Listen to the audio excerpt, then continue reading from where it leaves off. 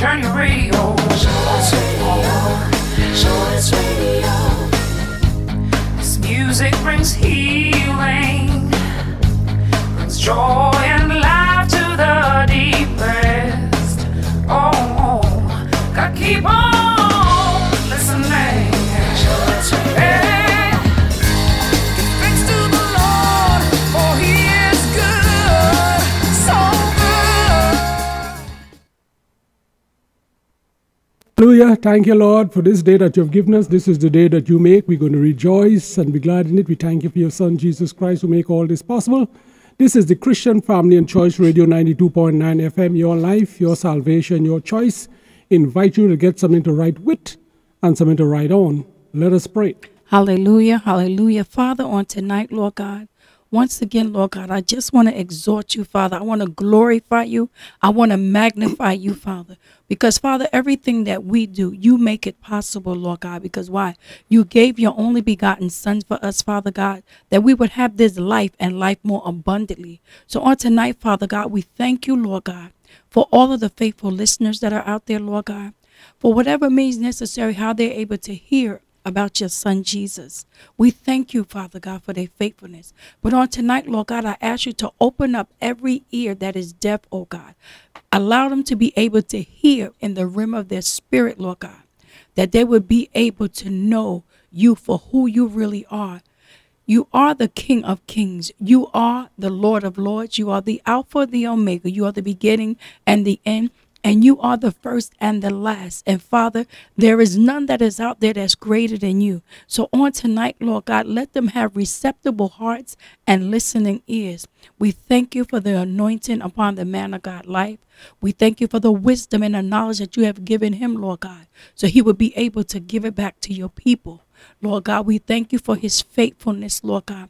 We thank you for this station and their faithfulness. We love you on tonight. We magnify you. We glorify you as the King of Kings and the Lord of Lords and the Alpha and the Omega and the beginning and the end and the first and the last. In Jesus' name, amen and amen. Amen. Glory to God. Hallelujah. God is still a good God, and we thank him for his word that's still alive and powerful and sharper than any two-edged sword. Thank you for the victory in Jesus, triumphant and victorious Jesus. We thank you, Lord, for everything that you have done, what you're doing, and what you're going to do. The Apostle Paul said to his son in the faith, Timothy, from a child that was known the Holy Scripture, which is able to make thee wise. Yet he tells Timothy to study, to show yourself approved unto God, a workman that needn't be ashamed, rightly dividing the word of God. The early Christian, the church, the Berean Christian, they searched the Scriptures out daily to see if these things were so. So God wants us to know. My favorite scripture, of course, is my people. My people are destroyed for lack of knowledge. We don't have to be destroyed if we search into God's word. Book of Proverbs, chapter 25 and verse 2 says, the glory of God to conceal a thing, as the honor of a king to search it out. So he conceal it, you search it out. Study to show yourself approved unto God, a workman that need not be ashamed, rightly dividing the word of God. The book of Acts, let's start there tonight and see what God is saying to us in his holy, written, precious word. The book of Acts, chapter 6. And let's see what God is saying to us. Get something to write with and something to write on. This is the Christian Family and Choice Radio, 92.9 FM, your life, your salvation, your choice. Acts chapter 6. The Apostle Luke is given credit for writing this book, but as we said before, whether it's Luke, Peter, Paul, John, or whoever it is, the Holy Ghost behind it, because the Bible says holy men of God spake as the Spirit of God was upon them. So it's not getting any credit. The Holy Ghost is really the author of this book. Amen. Acts chapter 6, and let's read a few verses from Acts chapter 6. Pick it about verse 1. Acts chapter 6, and let's pick it about verse 1. Now in those days when the number of disciples were multiplied, there arose a murmuring of Grecian against the Hebrew, because the widows was neglecting the daily ministration. Then the 12 called a multitude of disciples unto them and said, it is not reason that we should leave the word of God and serve table. Wherefore, brethren, look you among you 7 men of honest report, full of the Holy Ghost and wisdom, whom we appoint over this business. But we will give ourselves continue to prayer and to minister of the word. And the saying pleased the whole multitude, and they chose men, Stephen, a man full of faith and the Holy Ghost, Philip, and Prochorus, Nicanor, and Timon, Parmenas, and Nicholas, the proselyte of Antioch. And when they had set them before the apostles, when they had prayed, they laid their hands on them. Let's stop at verse 7. And the word of God increased, and the number of disciples multiplied in Jerusalem greatly, and a great number of priests were obedient to the faith. Now, a little side excursion here. They're going to pick some men who's going to be deacon to assist the apostles. But look at the first thing they're looking for in their qualification. Go back to verse 3. Look at the third verse. Wherefore, brethren, look you out among you 7 men of honest report. I thought that the Holy Ghost would be first, but here, before the Holy Ghost, you want an honest report. Can you see that? Look at that third verse again. Wherefore, brethren, look you out among you 7 men of honest report, full of the Holy Ghost and wisdom, whom we appoint over this business. So 3 things they're asking for before they appoint these men. Now they call the multitude. Now you notice everybody don't have it because they call the multitude. So they call thousands, and from the thousands, they select just 7 men that want to sit there. Look at that again. Let's go back up the top again and see that. Multitude they call, and from the multitude, they select just a few. One more time, go back. In those days, the number of disciples were multiplied. There arose murmuring of the Grecian against the Hebrew because the widows were neglecting the daily ministration. The 12 called the multitude. The 12 called the multitude. The 12 called the multitude of the disciples unto them. Notice all were disciples. The whole multitude, they called thousands of them, but every one of them were disciples. They were saved. But you can see something there, facet of revelation there, not because you're Christian, meaning you're qualified. They call among the disciples. Look at that second verse. The 12 called a multitude of disciples unto them and said, it is not reason that we should leave the word of God and serve table. Wherefore, brethren, look you among you 7 men of honest report, number 1. Honest report, number 1. They call the multitude. Honest report, number 1. Follow the Holy Ghost and wisdom, number 3. Look at something in the book of 2 Peter. 2 Peter chapter 1, and see what God is saying to us there. 2 Peter chapter 1. Now, first thing they want an honest report. They want an honest report. Hallelujah. First, 2 Peter chapter 1. Look at verse 5. Put your finger on verse 5. 2 Peter chapter 1, look at verse 5. Beside all this, give all diligence, add to your faith virtue. And to virtue knowledge, to knowledge temperance, to temperance patience, to patience godliness, to godliness brotherly kindness, to brotherly kindness charity. Notice love is at the bottom, but the first thing they want is virtue. How are you morally? How are your morals? Number 1 on the list, they want a good report before the Holy Ghost. Now here, add this to your faith. Number 1 you add to your faith is virtue.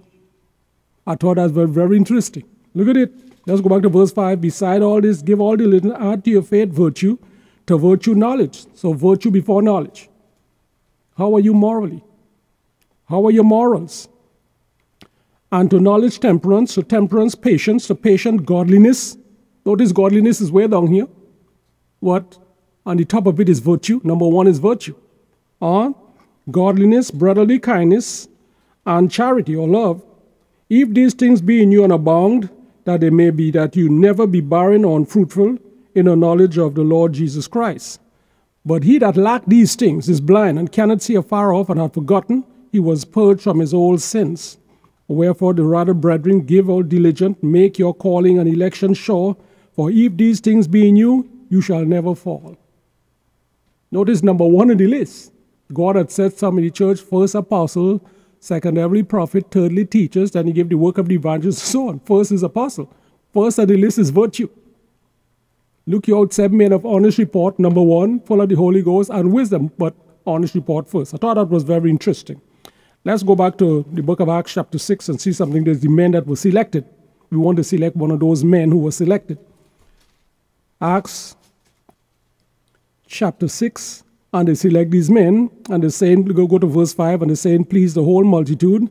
And they chose men Stephen, full of faith, and the Holy Ghost, and Philip. We want to underline Philip. We want to select Philip and see who is this Philip. And let's close in on Philip. Acts chapter 21. And see Philip. Who is this Philip? Acts chapter 21. Get something to write with and something to write on. And hear what God is saying to us. 7 men of honest report, full of the Holy Ghost and wisdom. Notice Philip have to have an honest report. He must be full of the Holy Ghost and have wisdom to be selected. Stephen had it and others had it also. But they call the multitude. And it tells you something. Those are passages of Revelation. They're called multitude. Multitude is thousands. When they feed the fuel with the 5 loaves and 2 fishes, say multitude was like 4,000 plus the women and children. So let's just keep it about 5,000.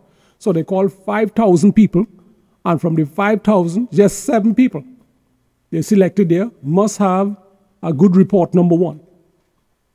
Must have that. Add this to your faith, number 1, virtue. I thought that was very interesting. So Philip, let's see, who is this Philip? Acts chapter 21. And look at 2 verses, look at verses 8 and 9. Acts chapter 21, get something to write with and something to write on and hear what God is saying to us in his holy, written, precious words. Acts chapter 21, look at verses 8 and 9. Next day, we that were of Paul's company departed and came into Caesarea and entered into the house of Philip the evangelist. Now we started off there. You notice how we started up there? And sometimes one of the reasons why God doesn't promote some people or doesn't use them is not that they don't have some of the gifts inside them, but you have to qualify. Now look at that. First, to call these men as deacons. First, a good report. Holy Ghost and wisdom. Also, a little side excursion here is also, if you want to be a bishop, you must have a good report of those from within and without. If you want to be a deacon, you have to have a good report. They want that before Holy Ghost. That must be in your resume, number 1. Look at it.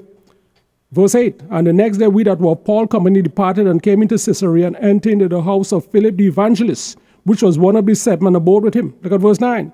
The same had 4 daughters, virgins, which did prophesy. They tell you something about him. Now notice he's an evangelist. Evangelist is a ministry gift. God gives some apostles, some prophets, some evangelists, some pastors, some teachers. What for? For the perfecting of the saints, for the work of the ministry, for the edifying of the body of Christ. He's an evangelist. The word evangelist was mentioned 3 times. The word evangelist. Look at the book of Ephesians. In the mouth of 2 or 3 witnesses, let every word be established. Philip, an evangelist. Let's see the work of the evangelist. Let's see who's qualified to be an evangelist. Notice the starter was a deacon. Number 1 on the list, a good report. If you want to be an evangelist, you have to have a good report. Number 2, you must have full of the Holy Ghost. Number 3, wisdom to qualify to be a deacon. And you move up there, God will probably use you later on in other ministries. But this is a ministry gift. This couldn't be had by the church. God give it. Look at Ephesians chapter 4. Look at verse 11. Ephesians chapter 4. Look at verse 11.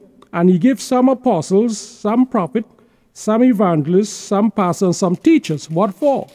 For the perfecting of the saints, for the work of the ministry, for the edifying of the body of Christ, till we all come in a unity of the faith and of the knowledge of the Son of God, unto a perfect man, unto the measure and the stature and fullness of Christ, that we henceforth be no more children, tossed to and fro and carried about with every wind of doctrine, and by the slay of men and cunning craftiness where they lie in wait to deceive.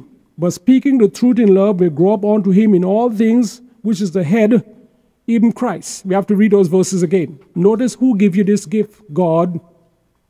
The church couldn't give it to you. A university couldn't give it to you. A seminary couldn't give it to you. Notice who gave it. Let's read that again.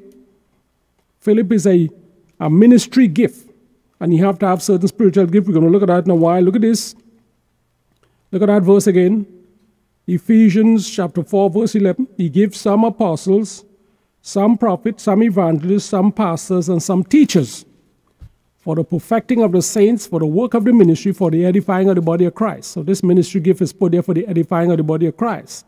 Till we all come in a unity of the knowledge of the faith and the knowledge of the Son of God, unto a perfect man, unto the measure and the stature of fullness of Christ. That we henceforth be no more children, tossed to and fro and carried about in every wind of doctrine, by the slay of men and cunning craftiness whereby they lie in wait to deceive. But speaking the truth in love, we grow up unto him in all things, which is the head, even Christ. 2 Timothy chapter 4. The word evangelist, we see it mentioned 3 times. Acts chapter 21, verse 8. Ephesians chapter 4 and verse 11. And look at this here in 2 Timothy chapter 4. And see what God is saying to us. Then we want to see the work of the evangelists. Let's see who stand in that office as an evangelist. You say you're an evangelist. Let's see if you match up to this. First, he started off as a deacon. To qualify in the office as a deacon, you must have a good report first. Add to your faith, number one, virtue. Virtue, knowledge. Knowledge, temperance. Temperance, patience. Patience, godliness. Godliness, brotherly kindness. Brotherly kindness, charity. If these things be in you, you'll never fall. Number one on the list, virtue. 2 Timothy chapter 4. Look at the 5th verse. Put your finger on the 5th verse. 2 Timothy chapter 4. Look at verse 5. But watch thou in all things, endure affliction, do the work of an evangelist, make full proof of thy ministry. So 3 times we saw the word evangelist mentioned. 3 times. And very, very important ministry. And the only one person standing in that office giving us in the Bible. We'll see some things here as we move on with this. Go back to Acts chapter 8 and see what the evangelist does. Acts chapter 8, get something to write with and something to write on. 7 men of honest report, full of the Holy Ghost. So if you're going to be an evangelist and you don't believe in speaking in tongues, you don't qualify. Acts chapter 8, and let's pick it about the 5th verse. Let's see the work of the evangelist. Acts chapter 8, let's pick it about verse 5. And Philip went down to the city of Samaria and preached Christ unto them. And the people with one accord gave heed unto these things which Philip spake, hearing and seeing the miracles which he did. Unclean spirit crying with loud voice came out of many that were possessed with them. Many that were taken with palsy and were lame were healed. And there was great joy in the city. So we see here the evangelists have in his ministry certain spiritual gifts. Because we see here in these verses, he went down there and he preached, so evangelists must preach. Preaching is for the unsaved. Preaching is for the unsaved. The evangelists preach. Preaching is for the unsaved. Teaching is for the saved. Preaching has inspiration. Teaching have information. The evangelist preached, look at verse 5, and Philip went down to the city of Samaria and preached Christ unto them. Notice what he preached. Not Buddha or Hare Krishna. Not mind science, 2 and 2 or 4, 4 and 4 must be 8. What goes up must come down. You notice what he preached to them? Christ. You notice what he preached to them? Christ. Philip went down to Samaria and preached Christ unto them. Look at verse 6. And the people with one accord gave heed unto those things which Philip spake, hearing and seeing the miracles which he did. So he have to preach. Then we're going to have miracles after. Well, miracles are spiritual gifts. There are 9 spiritual gifts: word of wisdom, word of knowledge, special faith, healing, miracles, discerning of spirit, prophecy, tongues, and interpretation of tongues. 3 of them say something. They're the gifts of utterance: prophecy, tongues, and interpretation of tongues. Those are the gifts of utterance. Then you have the revelation gift, word of wisdom, word of knowledge, and discerning of spirit. Those are the revelation gifts. Then you have the gifts that do something: the power gifts, healing, workings of miracle, and special faith. They do something. So here, to be an evangelist, you have to have the do gifts. Can you read? Look at verse 6. And the people with one accord gave heed unto the things Philip spake, hearing and seeing the miracles which he did. The miracles which he did. Unclean spirit cried with loud voice came out of many that were possessed with them, and many that were taken with palsy, and that were lame were healed. So you have to have gifts of healing. You have casting out the devil. Instead we cast out devils, so you need certain spiritual gifts to cast the devil out. You need certain spiritual gifts to cast the devil out. You need workings of miracle and special faith to cast the devil out. So if you're an evangelist, you have to have these gifts. Notice he preached, and then he have workings of miracle. Can you read? Look at verse 6. And the people with one accord give heed unto those things which Philip spake, hearing and seeing the miracles which he did. The miracles which he did. The miracles which he did. Unclean spirit crying with loud voice came out of many, so he cast out devil, and many that were possessed, many that were taken with palsy, crippled people, and that were lame healed. So he has the power gift. He have all 3 of the power gifts working his ministry. Special faith, healing, and workings of miracle. 3 of those working then in his ministry. But notice the evangelists have to preach. Let's look at Mark. M-A-R-K is Mark. Mark chapter 16. Looking at Philip the evangelist. This is titled When Philip Come to Town. Mark chapter 16. When Philip Come to Town. M-A-R-K is Mark. Mark chapter 16, when Philip come to town. Notice the evangelist have to preach. Mark chapter 16, and let's pick it about verse 15. Mark chapter 16, let's pick it about verse 15. Get something to write with and something to write on. And hear what God is saying to us in his holy, written, precious word. 15. And he said, "Go into all the world and preach the gospel to every creature. He that believe and baptize shall be saved, he that believe not shall be damned. And these signs shall follow them that believe. In my name they shall cast out devils, they shall speak with new tongues, and they shall take up serpent, and if they drink any deadly thing, it shall not hurt them. They shall lay hands on the sick, and they shall recover." So after that, the Lord had spoken unto them. He had received up into heaven, and he sat down at the right hand of God. And they went forth and preached everywhere, the Lord working with them, confirming the words with signs following. You notice when Philip went on to Samaria, he preached, then he had healing and workings of miracle. He preached first, then he had signs following his word. Look at verse 20. And they went forth and preached everywhere, the Lord working with them, confirming the word with signs following. Preach first, signs after. He went on to Samaria. The first thing he did, preach Christ. He preached Christ. I say he preached Christ to them in Samaria. And then you had the gifts of healing, workings of miracles, special faith, and gifts of healing in Samaria when he preached Christ. And let's read those verses again. Verse 15. And he said, "Go into all the world." Well, who is the world? Unsaved. The evangelist is for the unsaved, not for the saved. What you have in most churches is an evangelistic service every Sunday. The evangelist is for the unsaved. He going out in the kingdom of darkness. When you get saved, now you put them in the church to be taught. But he go out to darkness, go into all the world. Who is the God of this world? Satan is. Look at it. He said on them, "Go into all the world and preach the gospel to every creature." Preach the gospel to every creature. He that believe and baptize shall be saved. You see, he's preaching to the unsaved. He that believe and baptize shall be saved. He's preaching to the unsaved, not to the saved, to the unsaved. He said, "He that believe not shall be damned. These signs shall follow them that believe. In my name they shall cast out devils. They shall speak with tongues. They shall take up serpent. If they drink any deadly thing, it shall not hurt them. They shall lay hands on the sick, and they shall recover." So that after that the Lord had spoken unto them, he was received up into heaven and sat at the right hand of God. Look at verse 20. And they went forth and preached everywhere. They went forth and preached everywhere. In Asia, in Africa, in Europe, in the Americas, all the islands of the sea, went and preached everywhere. They went and preached everywhere, going to their world and preached them. And the Lord worked with them, confirming his word with signs following. Must preach. Book of Luke chapter 4. Luke chapter 4, when Philip come to town. Luke chapter 4, the evangelists have to preach. Are you an evangelist? Evangelist is not for inside the church, evangelist is for outside. Go on, preach to the world. The world is dead. Go preach life to them. Luke chapter 4, and let's pick it about verse 16. Look at the head of the church, our Lord and Savior Jesus Christ. The evangelists have to preach. Hallelujah. Luke chapter 4, let's pick it about the 16th verse. And he came to Nazareth where he had been brought up, and as his custom was, he went into the synagogue on the Sabbath day and sat down to read.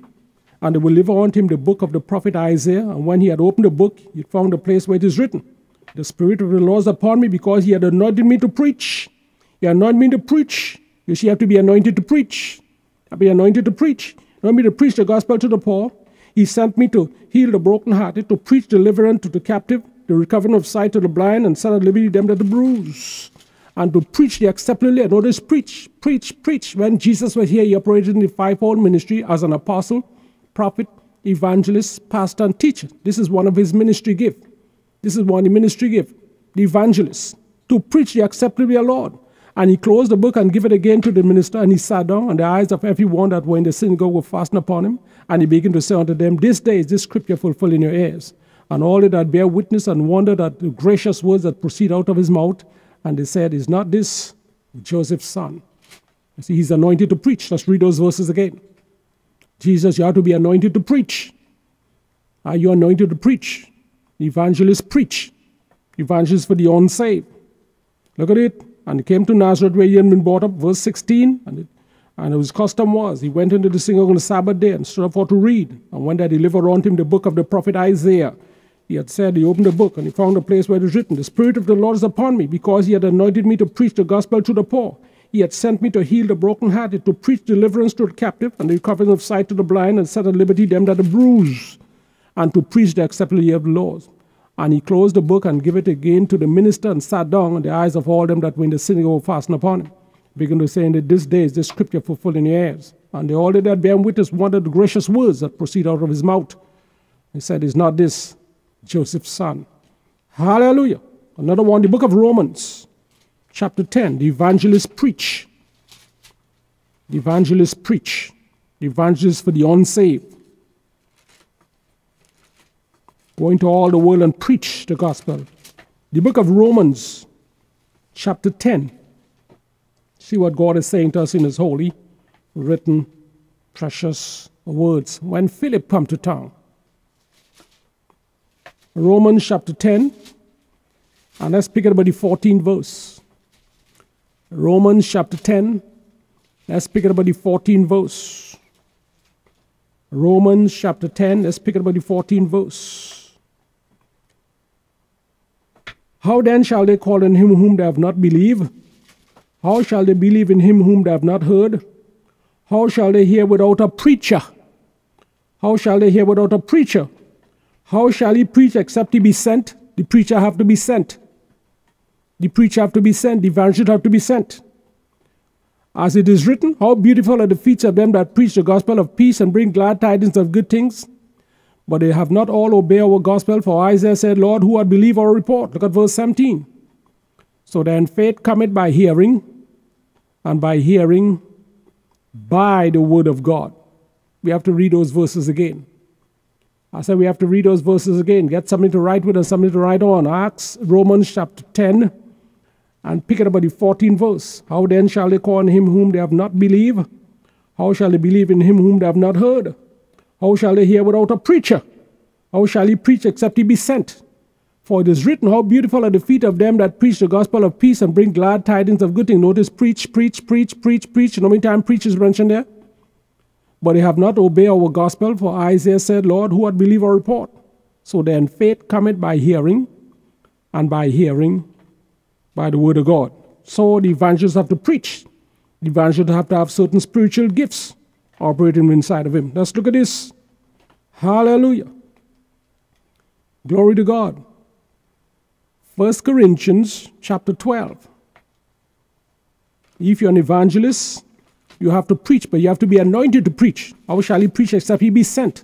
Who sent you? Remember Jesus said in the book of Luke, there were many lepers in Israel in the day of Naaman, but none of them was cleansed. Same Naaman who come all the way, who was sent to. There were many widows in Israel, but he was not sent to none of those, save the widow of Sarepta, city of Sidon. Who sent you? You see, Paul want to go one. Who sent you to preach? You tell him, you go preach to the Gentiles. Paul, Peter, you go to the Jews. Jonah, you go to Nineveh. I'm telling you where to send. You have to be sent. Who sent you there? Have to be sent. Who sent you?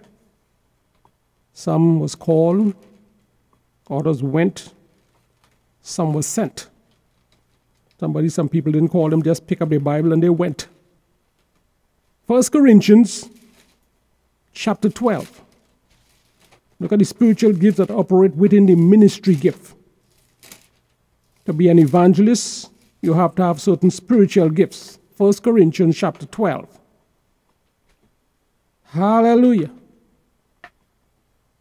Glory to God. 1 Corinthians chapter 12. Let's pick it up at verse 1. When Philip come to town. 1 Corinthians chapter 12, pick it up at verse 1. Now concerning spiritual gifts, brethren, I would not have you ignorant. You know that you were Gentiles carried on to these dumb idols, even as you were led.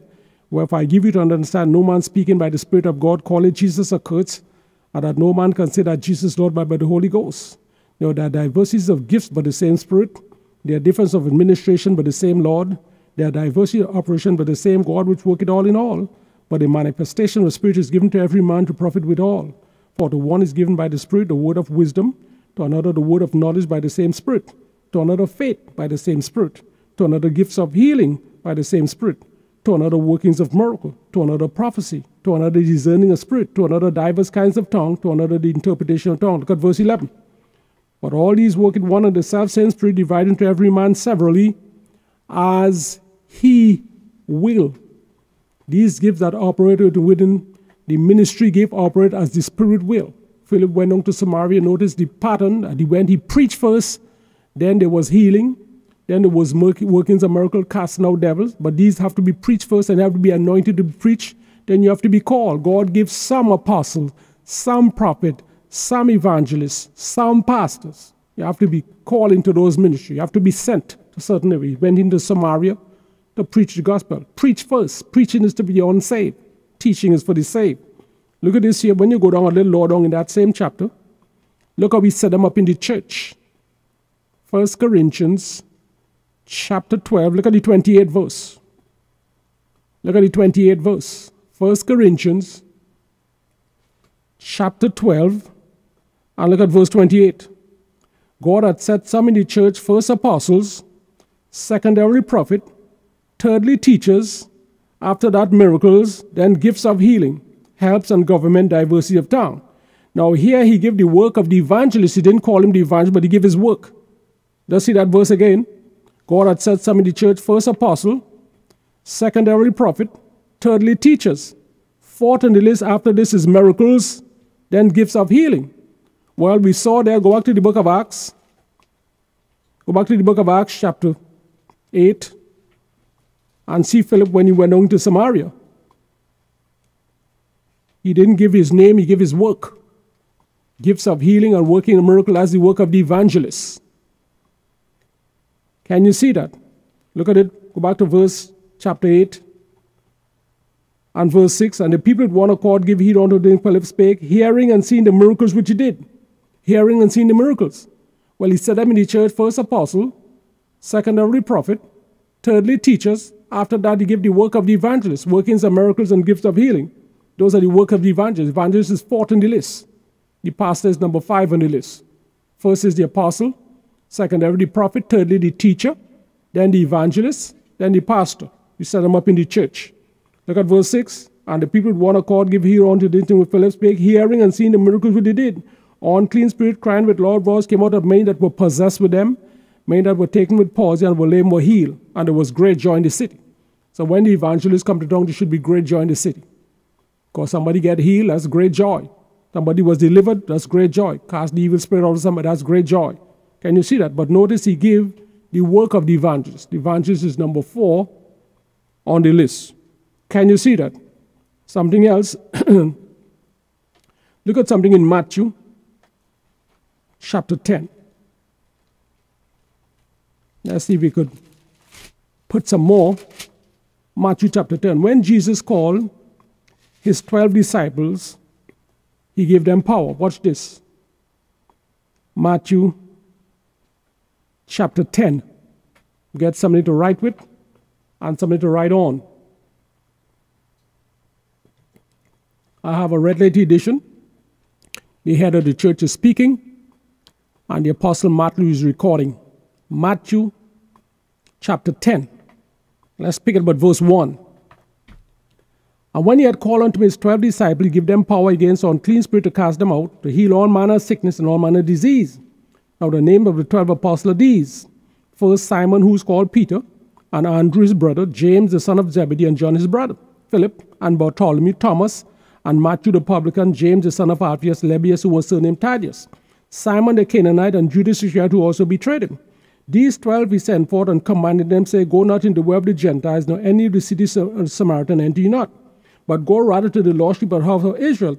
As you go preach, as you go preach, as you go preach. See, go into the unsaved, as you go preach, saying the kingdom of heaven is at hand. Look at verse 8. Heal the sick. Notice preach first and heal after. Heal the sick, cleanse the leper, raise the dead, cast out devils. Freely you have received, freely give. You know, he called him, you notice something here, he called all the men who he gave the power to. He didn't say just give it to anybody.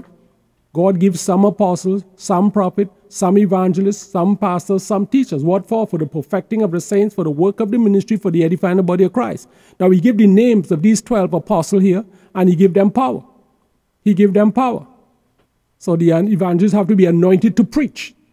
And he have certain gifts, spiritual gifts operating within his ministry. Workings of miracle, gifts of healing, and special faith.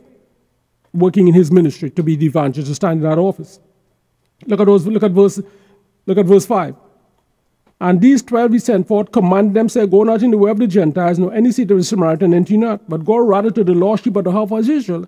As you go preach, say the kingdom of heaven is at hand, heal the sick, cleanse the leper, raise the dead, cast out devils, freely have received, freely give.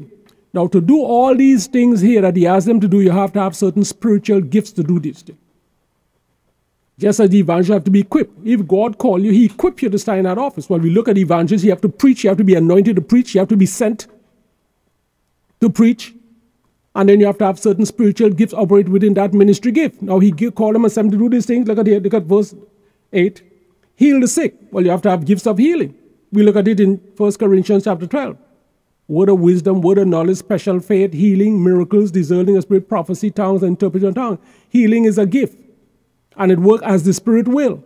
Look at it. Heal the sick. Cleanse the leper. Raise the dead. Well, to raise the dead, you'll need certain spiritual gifts. To raise the dead, you need 3 spiritual gifts.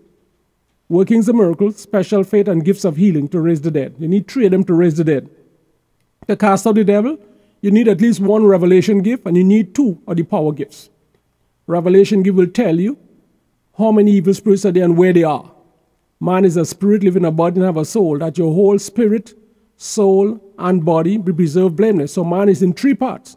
When Jesus started his public ministry, he went about healing all manner of sickness and all manner of diseases. Those that were possessed, those that were lunatic, and those that were palsy. Those that were possessed have to do with the spirit. Lunatic have to do with the mind or the soulish area. And palsy have to do with the body. Well, these evil spirits will occupy any part of this part of your body. So you have to have a word of knowledge, or discerning a spirit will see them, or word of knowledge will tell you where they are, whether in spirit, soul, or body. So you have to cast the devil out. You need at least 1 revelation gift, or the discerning a spirit, or the word of knowledge, and you need 2 of the power gifts, special faith and workings of miracle. You work the miracle, and the person who receive it, they receive a miracle. Special faith, receive a miracle. So I need these gifts to cast it out. So, but notice when you go back up the top, Matthew chapter 10, go back to the top. When he had called unto his 12 disciples, he gave them power.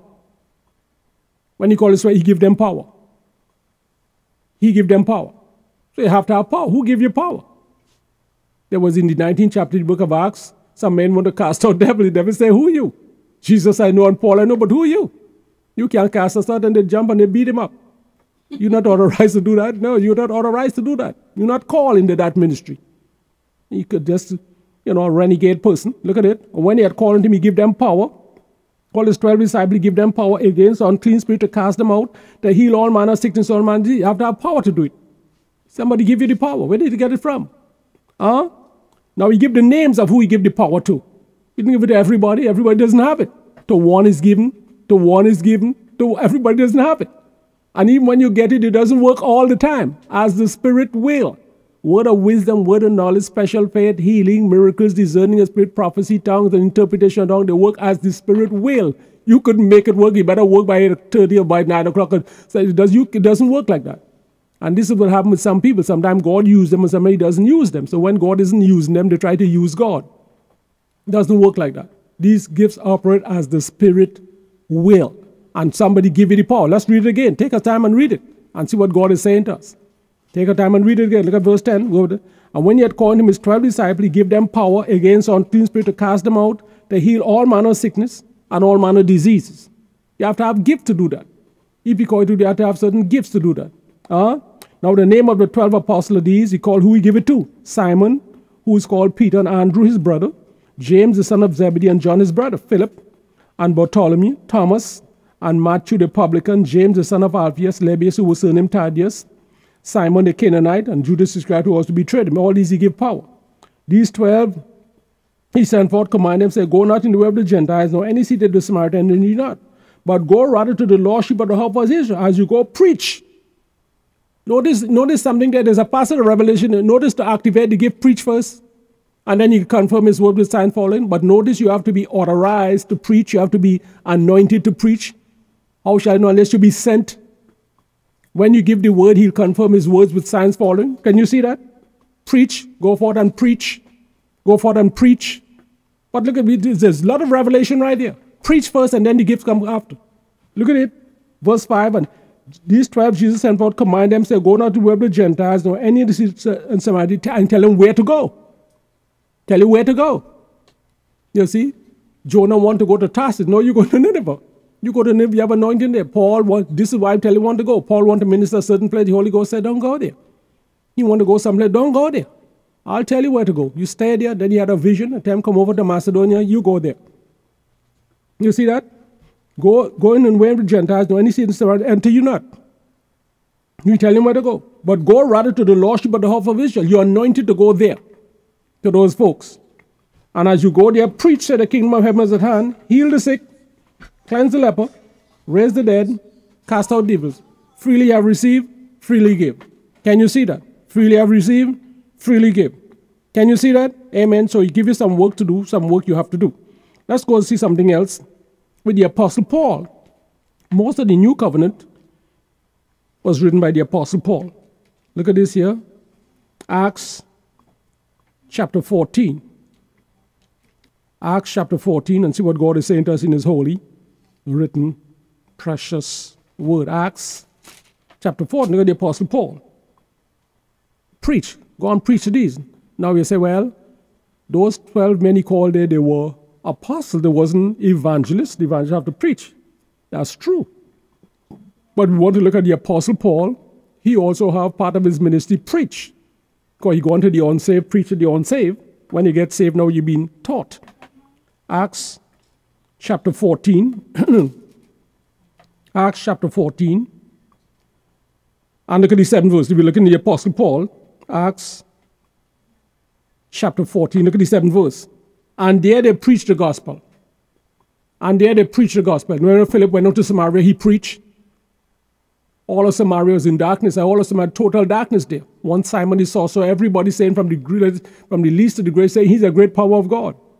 All of Samaria. So he have to go there and preach. So our answer to the false prophet is preaching with the evangelists. Look at this. And there they preached the gospel. And they sat a certain man at Lystra, impotent in his feet, being a cripple from his mother womb, who had never walked. The same heard Paul speak, and steadfastly beholding him, perceiving he had faith to be healed, said with a loud voice, stand upright on their feet, and he leaped and walked. But notice, preach first. Notice, preach first. Part of Paul's ministries, preach. Part of Paul's ministries preach. But notice, preach went forth first. That's what I want to get. So the evangelist went forth into Samaria. He preached, Philip the evangelist. Let's see another one. In the mouth of 2 or 3 witnesses, let every word be established. Acts chapter 20. Just speaking a little here and a little there. In the mouth of 2 or 3 witnesses, let every word be established. Acts chapter 20. Get something to write with. On something to write on. 41 minutes after the first hour. This is the Christian Family and Choice Radio 92.9 FM. Your life, your salvation, your choice. Invite you to get something to write with and something to write on and hear what God is saying to us in his holy, written, precious words. Acts chapter 20. Looking at the Apostle Paul. You say, well, Philip is evangelist. He preached. That's true. And we look at, he give these 12 men, he give them power, and he said, go forth and preach. But notice, preach first before they cleanse the leper, raise the dead, cast out devil. They preach first.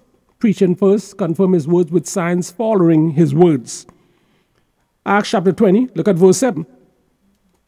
And the first day of the week, when the disciples came together to break bread, Paul preached. Paul preached. I say, Paul preached. It seemed like when the evangelist got in, he preached, he charged the environment with the word of God, and things going to happen. And Paul preached unto them, ready to depart on tomorrow, and continued his speech until midnight. And there were many lights in the upper chamber where they were gathered together. And they sat in a window, a certain young man named Eutychus, being fallen into a deep sleep. And Paul was long preaching, and Paul was long preaching, and Paul was long preaching, and he sank down and to sleep and fell down from the third level, taken up dead. And Paul went down and fell on him and embraced him and said, trouble not yourself, for your life is in him.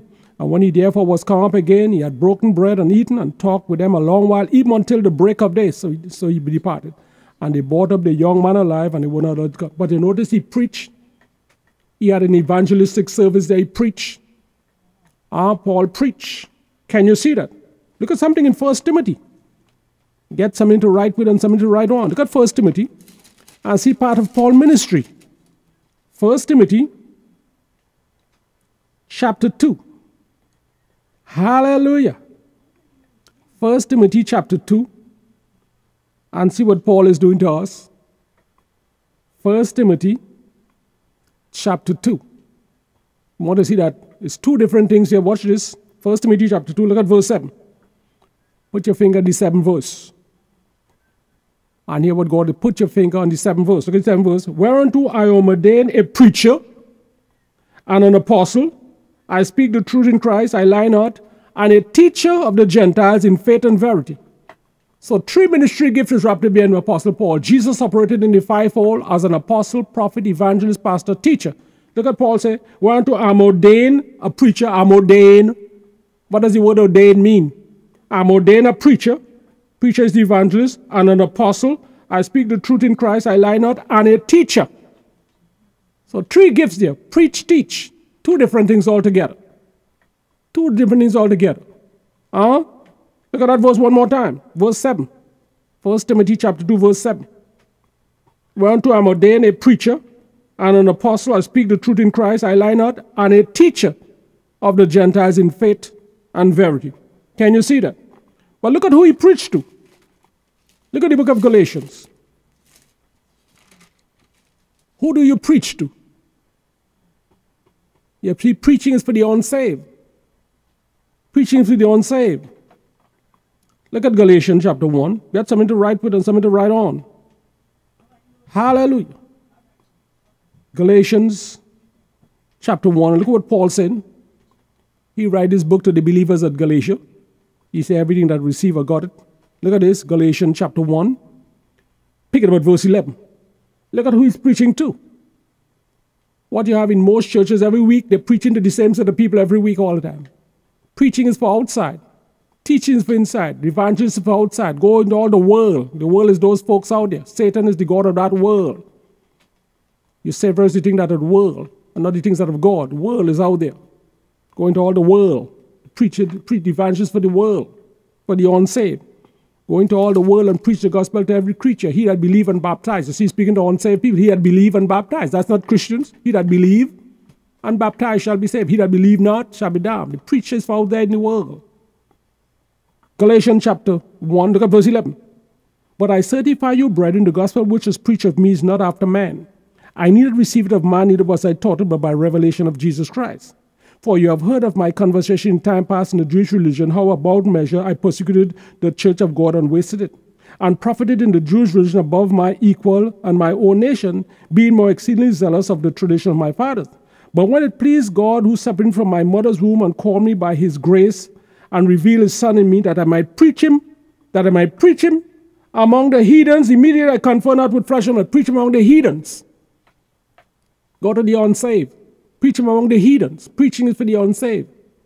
Preach him among the heathens. I confer not with brethren. I went up to Jerusalem to them that were possibly before me, and I went up to Arabia and returned again to Damascus. After 3 years, I went up to Jerusalem and see Peter and abode with him 15 days. But none of the apostles saw I none, save James, the Lord's brother. So he preached him among the heathens. Preaching is for the unsaved. Can you see that? Amen, amen. But look at teaching. Acts chapter 18. Acts chapter 18. 2 different things altogether. Preaching, teaching. 2 entirely different things altogether. Philip come to town to preach. He's an evangelist. He have certain spiritual gifts operating within that ministry gift. Gifts of healing, workings of miracle and special faith. If you're an evangelist, they use Philip as the 12 inches. We saw the word evangelist mentioned 3 times. Acts chapter 21, verse 8. 2 Timothy 4 and verse 5. And Ephesians 4 and verse 11. We use Philip as the 12 inches evangelist. Very important ministry. He's to the unsaved. He's the fisherman. Go fish, get the fish and bring it in the church. And we cook it for you. Hallelujah.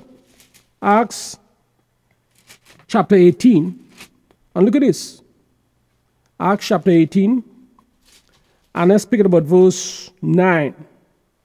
Preach is one thing, teach is something else. Watch this. Acts chapter 18, pick it about verse 9. Then spake the Lord to Paul in the night by a vision, Be not afraid, but speak, hold not thy peace. For I am with thee, and no man shall send thee to hurt thee, for I have much people in the city. Look at verse 11. And he continued there 6 months, teaching the word of God among them. You see, the teachers stay there all the time and teach. Tell them about tithing. Tell them about love. Tell them about heaven. Tell them about hell. Tell them about devils. Tell them about demons. Tell them about laying on hands. Tell them about the virgin birth. Tell them all these things. Train the child. Love your wife. Do these things. Study to show yourself approved. The teacher. Paul planted. Apollo watered it. God gave it the increase. Paul planted. He's the evangelist. He planted. Apollo is the teacher. He watered. And God gave it the increase. Look at it. Let's read those verses again. Different from preaching is different from teaching. Look at it. Then speak the Lord to Paul in night by a vision. Be not afraid, but to speak, hold not thy peace. For I am with thee, and no man shall send thee to hurt thee, for I have much people in the city. And he continued there 1 year and 6 months. You see how long you have to stay to get the message across? You can't get over in one time. No, you have to stay there for a while and teach people about tithing, the importance of tithing, about love, how important is love. Faith worketh by love. If there's no love, faith don't work. How important? God is love. He that hates his brother is a murderer. You have to stay until you get it across. Faith cometh. It didn't say faith come, faith cometh. A constant play, faith cometh. Faith cometh. All the time, faith cometh before you get it. Amen? And he continued there 1 year and 6 months teaching the word of God among them. Another one. 19. Acts chapter 19. Hallelujah. Acts chapter 19. And let's speak about verse 8. Teaching. Teacher have to stay there for a while. The preacher come to town one time, he preached and get people saved and put them in the church and he gone. He may stay here for a few days and gone, but the teacher have to stay there for a while and pass the word around. Acts chapter 19 and verse 8. And he went into the synagogue. Synagogue's like the church, is that right? He went into the synagogue and speak boldly for the space of 3 months, disputing and persuading the things concerning the kingdom of God. And when divers were hardened and believed not, and speak evil against that which the Christians will call that way, before the multitude, he departed from them and separated the disciples, disputing daily in the school of one Tyrannus. Look at verse 10. He continued by the space of 2 years, so that all they which dwelt in Asia heard the word of the Lord Jesus, both Jews and Greek. We have to read those verses again. I said we have to read those verses again. You see, teach have to be there for a while. You don't get it one time.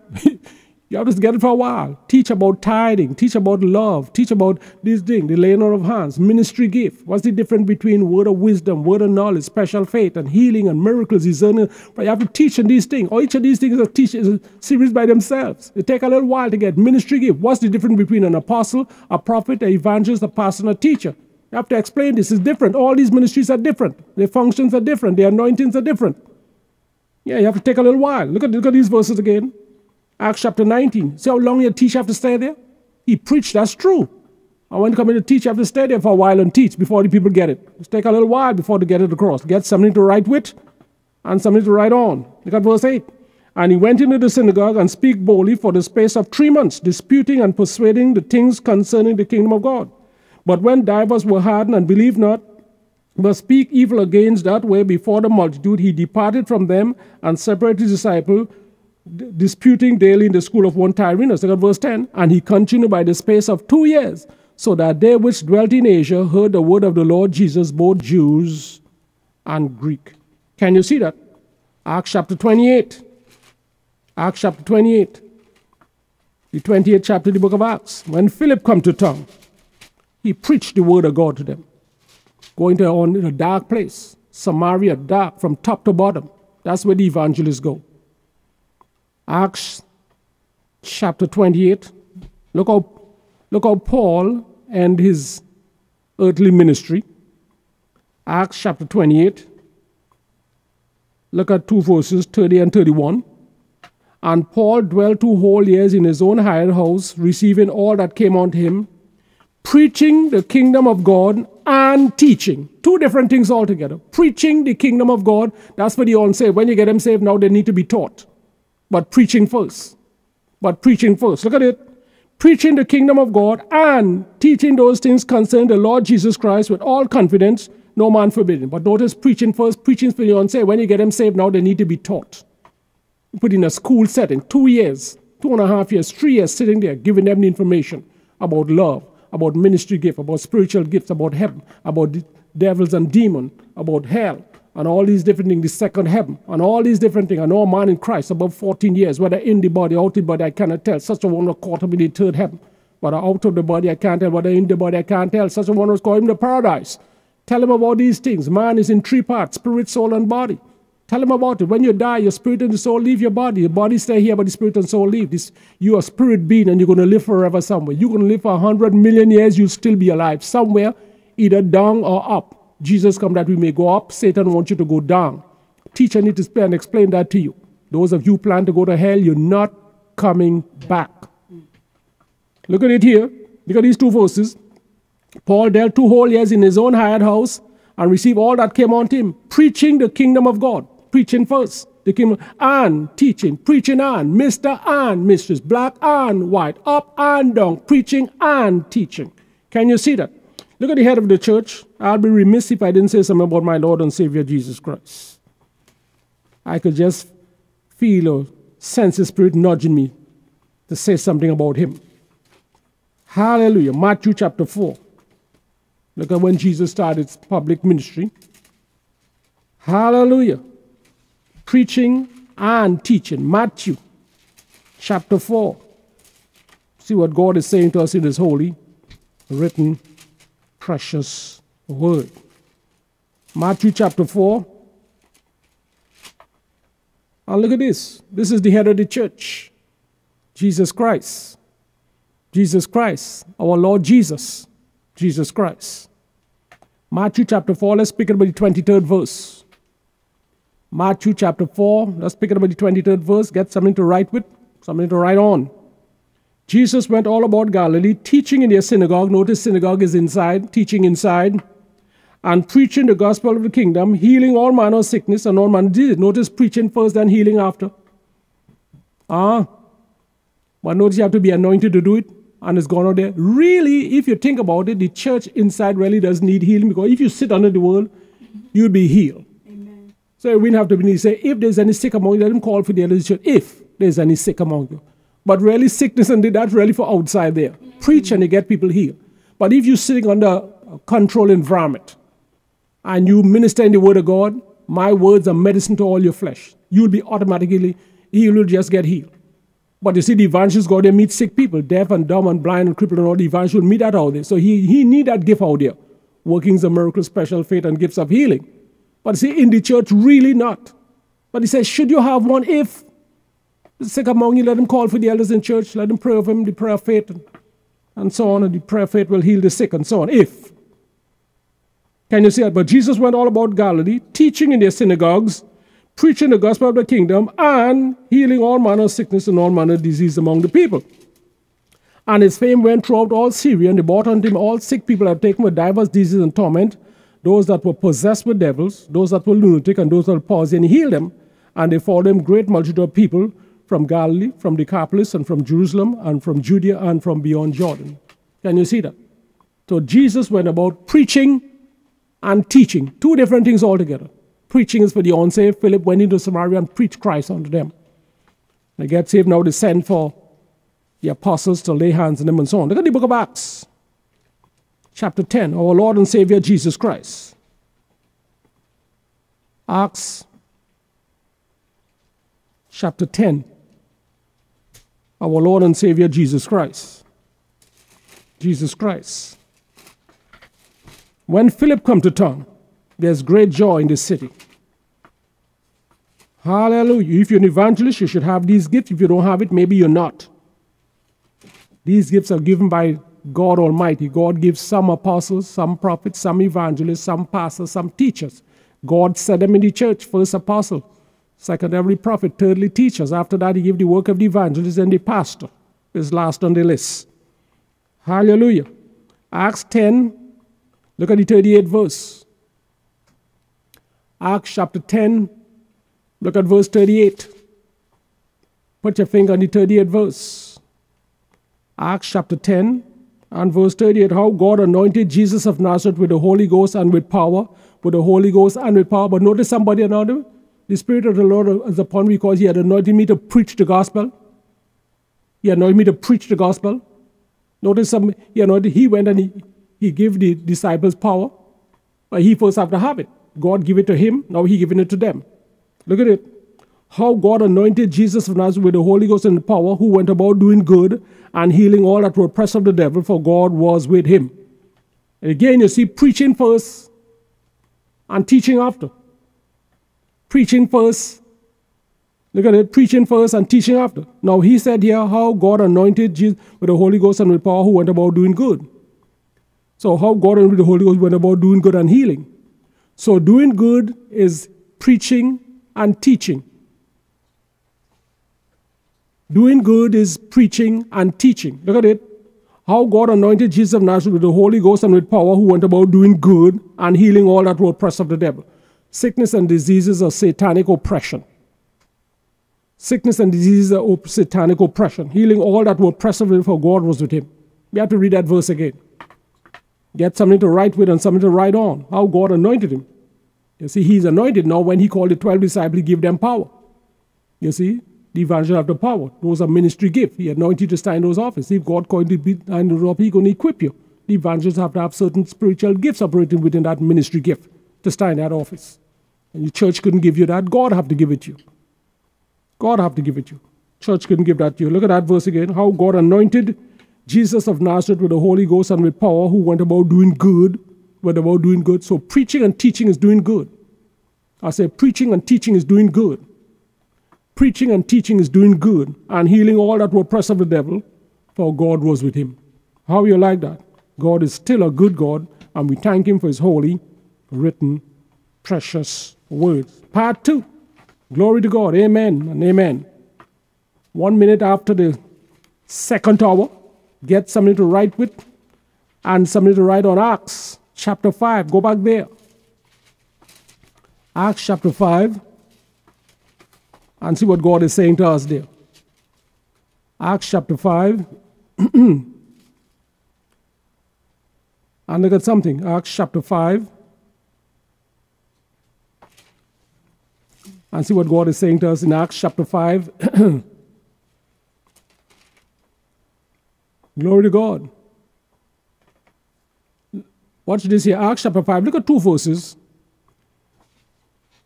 As we look at part 2, when Philip come to town, Acts chapter, look at verses 12 and 13. Look at those 2 verses.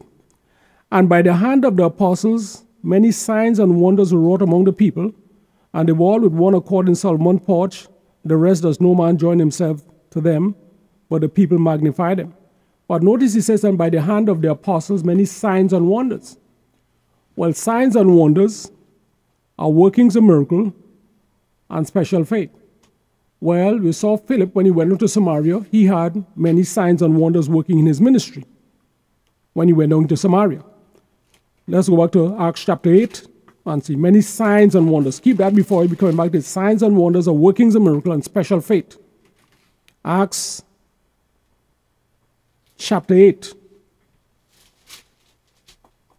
When Philip come to town, if you're an evangelist, when you come to town, something going to happen if you're called into that office. But that's a ministry gift, and that's not given by a church or by some dumb denomination. Couldn't get it in a seminary or a cemetery. You have to get that from God. God give it. Some give. God gives some apostles, some prophet. God give it. And God equipped them to stand here in that office. Acts chapter 8. Look at the 26th verse. Acts chapter 8. And look at the 26th verse. And the angel of the Lord speak unto Philip and say, arise and go down towards the south, onto the way that goeth down from Jerusalem, onto Gaza, to the desert. Now notice, all right, let's read some more. And he arose and went, and behold, a man of Ethiopia, a eunuch of great authority under Candace, queen of Ethiopia, who had a charge of all her treasure, had come to Jerusalem for to worship. He was returning and sitting in the chariot and read the prophet Isaiah, and the Spirit of the Lord said to Philip, go near and join thyself to him. And Philip ran thither and heard him read the prophet Isaiah, and said unto him, understand what thou readest? He said, how can I, lest some man should guide me? He said, Philip will come up and sit with him. Now here is the thing, the angel tell Philip to go down to Gaza and minister to this Ethiopian eunuch. Why didn't angel minister to the Ethiopian eunuch. Why Philip have to do that? And go all down to minister to one man. Well, let's see why. Let's see why. An angel told him go down there. Why didn't the angel do it? Acts chapter 5. Go back to Acts chapter 5. And see what God is saying to us in his holy, written, precious word. Now, an angel told him go down there and minister to this Ethiopian eunuch. Why the angel didn't do it for himself? Look at it. Acts chapter 5, look at verse 17. Acts chapter 5, look at verse 17. And when the high priest rose up, and all they were doing over him were the sect of the Sadducees, and were full with indignation, they laid their hands on the apostles with an S, and put them into the common prison. But the angel of the Lord by night opened the prison doors, and brought them forth, and said on them, Go and stand, speak to the temple, the people, all the word of this life. And when they heard that, they entered into the temple early in the morning, and they taught on the high priest, and they would come and find the doors. But notice, angels are not supposed to preach any gospel. The angel opened the door, look at verse 19. But the angel of the Lord came by night and opened the prison door and brought them forth and said, Go stand and speak the word, go stand and speak in the temple to the people all the word of this life. And when they heard that, they entered into the temple in the morning and taught the people. Well, you see, the angel is not supposed to preach. Angel not supposed to preach any gospel. Angel tell Philip, go down and minister to that. He can't preach any gospel. He's not supposed to preach it. Tell Philip, you go and preach that. Now here they lock these guys up, put them in prison. And the angel opened the door, tell him, you go preach in the temple. Let's see another one. Look at Acts chapter 10. Angel not supposed to preach any gospel. Angel not supposed to preach any gospel. That's not their function. Angels are ministering spirits sent to minister for those of us who are the heirs of salvation. Acts chapter 10, in the mouth of two, angel tell Philip, you go around to the way of Gaza, and you minister to him. One man all the way in the desert, go and minister to him. Acts chapter 10, let's pick it up at verse 1. Acts chapter 10 and verse 1. And there was a certain man in Caesarea called Cornelius, a centurion of the band called the Italian band, a devout man, one that feared God with all his house, and that gave much alms to the people and prayed to God always. He saw in a vision evidently about the ninth hour of the day an angel of the Lord coming unto him, saying unto him, Cornelius. When he looked on him, he was afraid and said, What it is, Lord?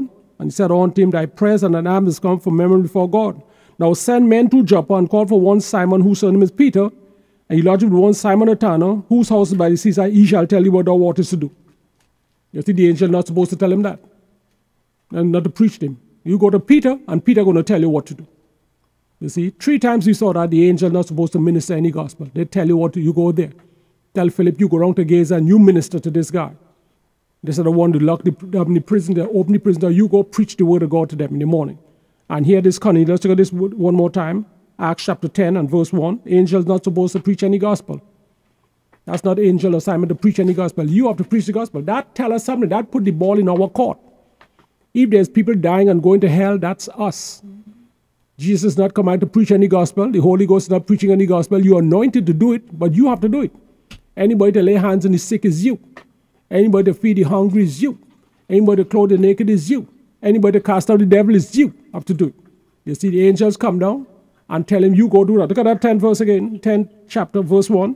And a certain man in Caesarea called Cornelius, a centurion of a band called the Italian band, a devout man, one that feared God with all his house and give much alms to the people, prayed to God always. He saw in a vision evidently about the ninth hour of the day an angel of the Lord coming to him, saying unto him, Cornelius. And when he looked on him, he was afraid and said, What it is, Lord? And he said unto him, Thy prayers and thine alms is come from memory before God. Now send men to Joppa and call for one Simon, whose surname is Peter. He lodged with one Simon the tanner, whose house is by the seaside. He shall tell thee what thou oughtest to do. He shall tell thee what thou oughtest to do. Quite a bit of revelation there. You know something? God knows exactly where Simon Peter is.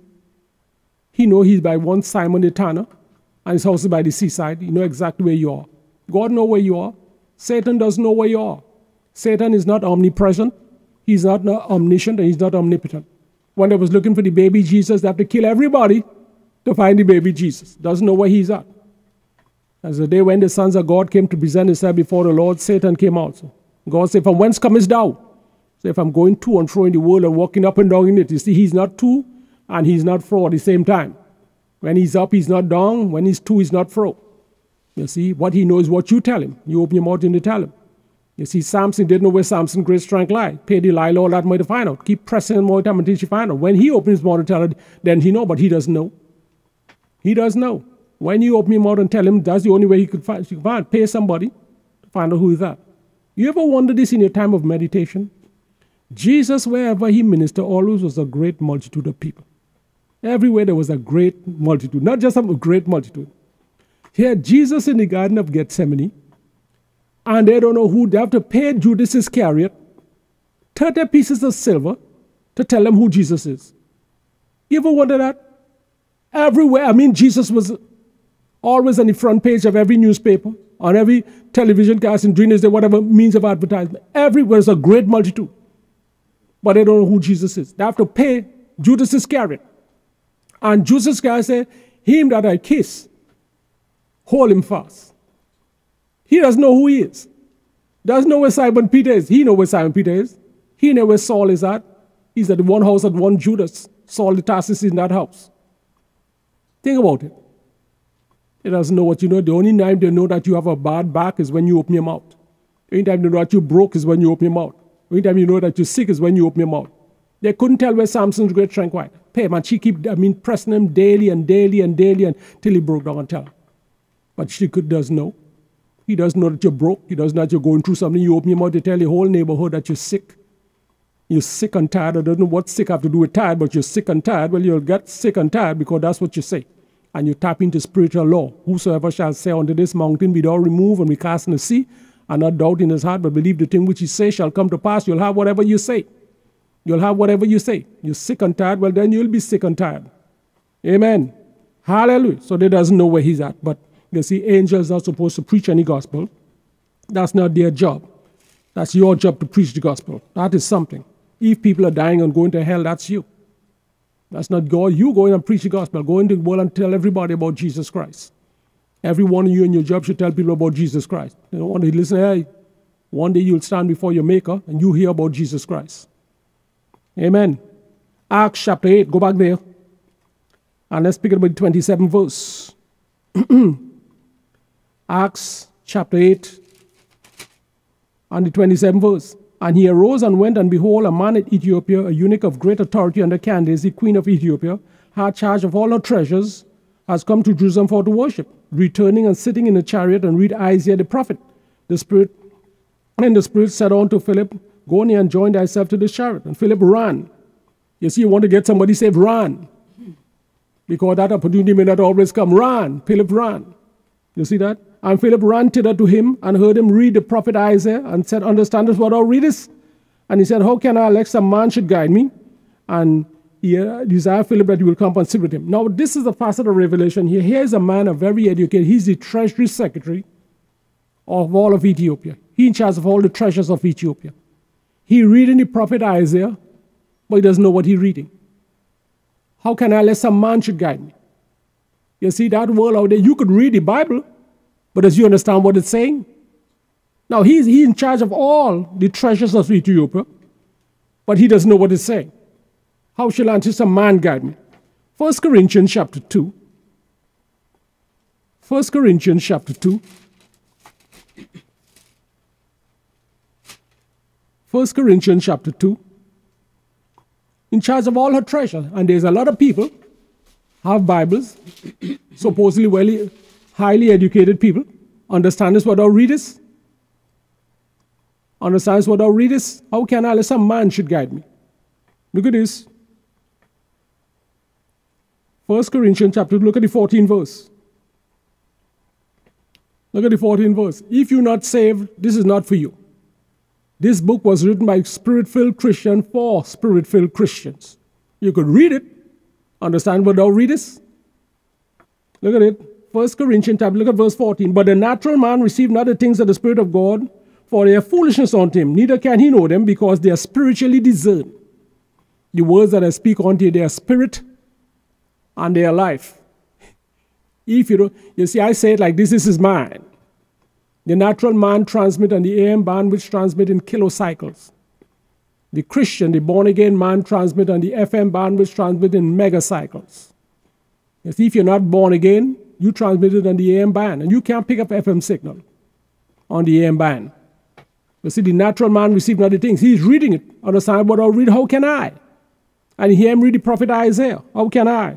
Unless some man should guide me. Now, he have all that power. All the treasury secretary of Ethiopia.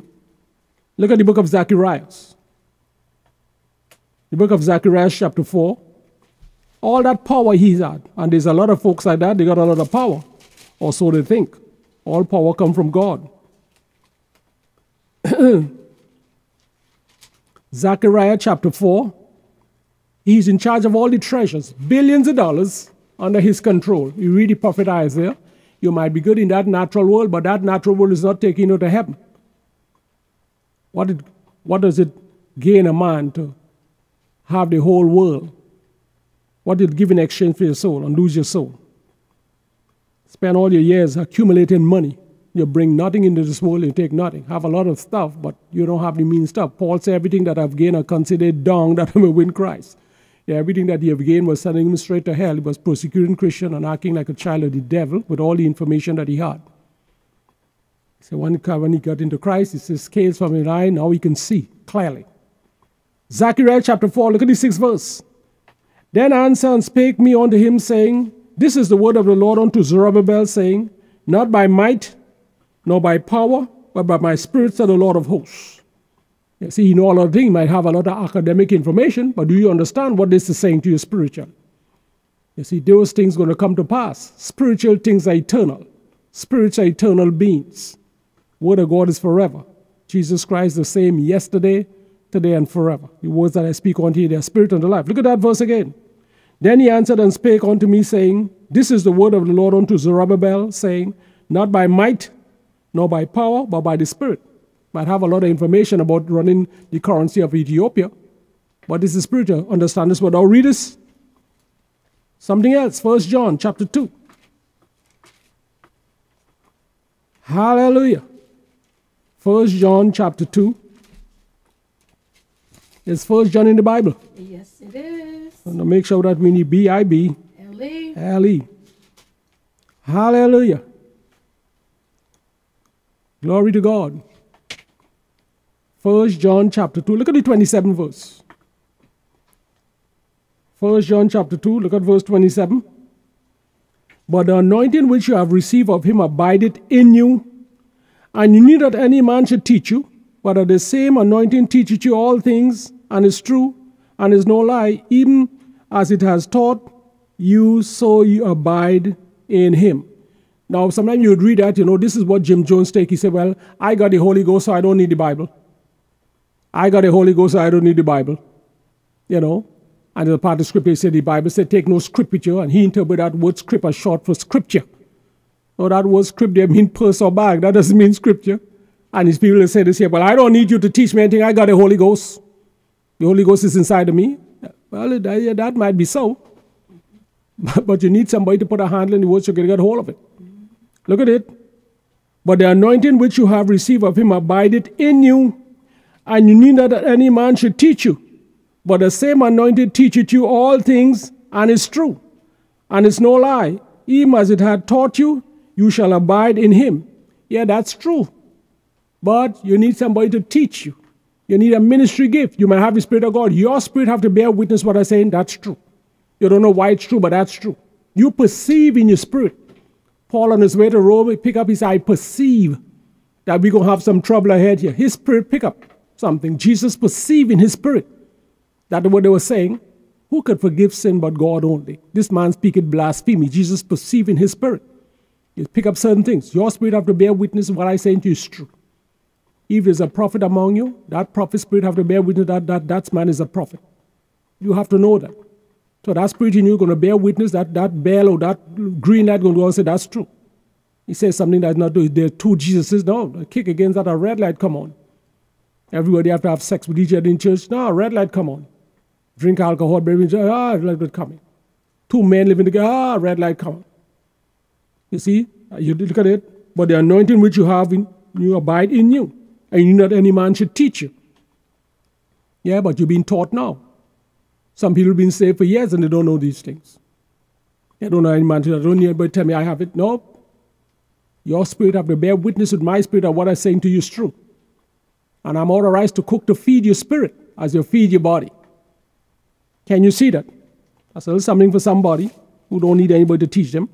Look at the book of Ephesians, chapter 4. If you don't need anybody to teach you, let's see this. Let's see how we get out of this one. Ephesians, chapter 4. And you have people would say things, I got the Holy Ghost, I don't need it. Huh? You ever wonder sometimes, you look at the people, look at this. Look at this facet of revelation. To him that have ears to hear, let him hear. They send Samuel, the prophet, under the old covenant. Only 3 people have the Spirit of God upon them. The prophet, the priest, and the king. And Samuel, anointed to stand in that office as a prophet. He went to Jesse's house to select and anoint a king to take the place of Saul, the first king of Israel, who fell. He went to Jesse's house, and he looked at the eldest son, Eliab, and he said, that have to be the man. Spirit of God said no. I thought he have the Spirit of God, how come he no? He went to the second son, he said, that have to be him. No. He went to the third son, I thought he have the Spirit of God. Huh? How read this down? He went through 7 sons, it was none of them. And he asking Jesse, he said, is there any? He said, well, we just have the baby. He said, well, let the baby come. And when the baby come in, God said, that's him. He said, man look at the outward appearance, but God look at the heart. He's a prophet, he couldn't tell. He's a prophet, he couldn't tell. God, you see, this gift doesn't operate all the time. As the Spirit will. He has the Spirit of God. I don't need any man to teach me, yes? Oh, yeah. You need somebody to teach. Look at this, Ephesians chapter 4 and verse 11. God gives some apostles, some prophets, some evangelists, some pastors, some teachers. What for? For the perfecting of the saints, for the work of the ministry, for the edifying of the body of Christ. Well, what we need ministry gift for? If everybody have the Holy Ghost, we don't need any ministry gift. No, you need ministry gift. For the edifying, for the perfecting of the saints and so on. Till we all come in a unity of the faith and of the knowledge of the Son of God, unto a perfect man, unto the measure of the stature fullness of Christ. That we henceforth be no more children tossed through until carry out every wind of doctrine, and slay of men, cunning craft, whereby they learn way to deceive. But speaking the truth in love, that we may grow up unto him in all things, which is the head, even Christ. You ever figure that out? Sometimes God doesn't tell you, God doesn't reveal certain things to you. Here you have Elisha, the son of Shaphat. He has a double anointing of what Elijah, his board, have. And the Shunammite son died. God didn't reveal it to him. He said, God didn't show me what it is. No, when he come into presence, you tell him what it is. So it doesn't work all the time. Paul, with his girl with the spirit of divination, this she did many days. Nothing you can do about it till the gift manifests. You need ministry gift, brother, because everybody doesn't have it. Every Christian doesn't have these spiritual gifts. The one is given word of wisdom, word of knowledge, special faith, healing, miracles, discerning of spirit, prophecy, tongues, interpreter. Everybody don't have it. Might be a Christian, but you don't have it. Paul ministering in his ministry, he tell Timothy, drink a little wine for your often stomach infirmities. Or why didn't he heal him? Why didn't he heal him? He said, Trophimus I left at Miletum sick. Why didn't he heal him? And he has gifts of healing at work. He went on the island of Patmos. He went on the island of Malta. I meet uncivilized people and he heal them. How come he couldn't heal Trophimus and one of his workers, Timothy's son in the faith? You need ministry gifts. Everybody don't have ministry gifts. Everyone don't have ministry gifts. And the ministry gift have certain spiritual gifts. Can you see that? Amen, amen, and amen. Glory to God. When Philip come to town. Go back to Acts chapter 8. This is what God is saying to us. 22 minutes after the second hour. Get something to write with and something to write on. This is the Christian Family and Choice Radio 92.9 FM. Your life, your salvation, your choice. Acts chapter 8. And look at this passage of Revelation here. These things we could learn if we would listen. Acts chapter 8. And look at it. Look at this. Acts chapter 8, look at the 26th verse. And an angel of the Lord spake unto Philip and said, Arise, and go down towards the south onto the way that going down from Jerusalem onto Gaza, which is desert. Now an angel speak to Philip. Now think about it. For one man, an angel speak to Philip. But where did this angel get information from? There's a chain of command before you can get to Philip, the ministry gift. Look at this chain of command. Watch this. Look at Revelation chapter 1. Revelation chapter 1. An angels don't get up in the middle of the night and just go on. Angels have to get instructions. Angels are ministering spirits and the minister for those of us who are heirs of salvation. Look at this.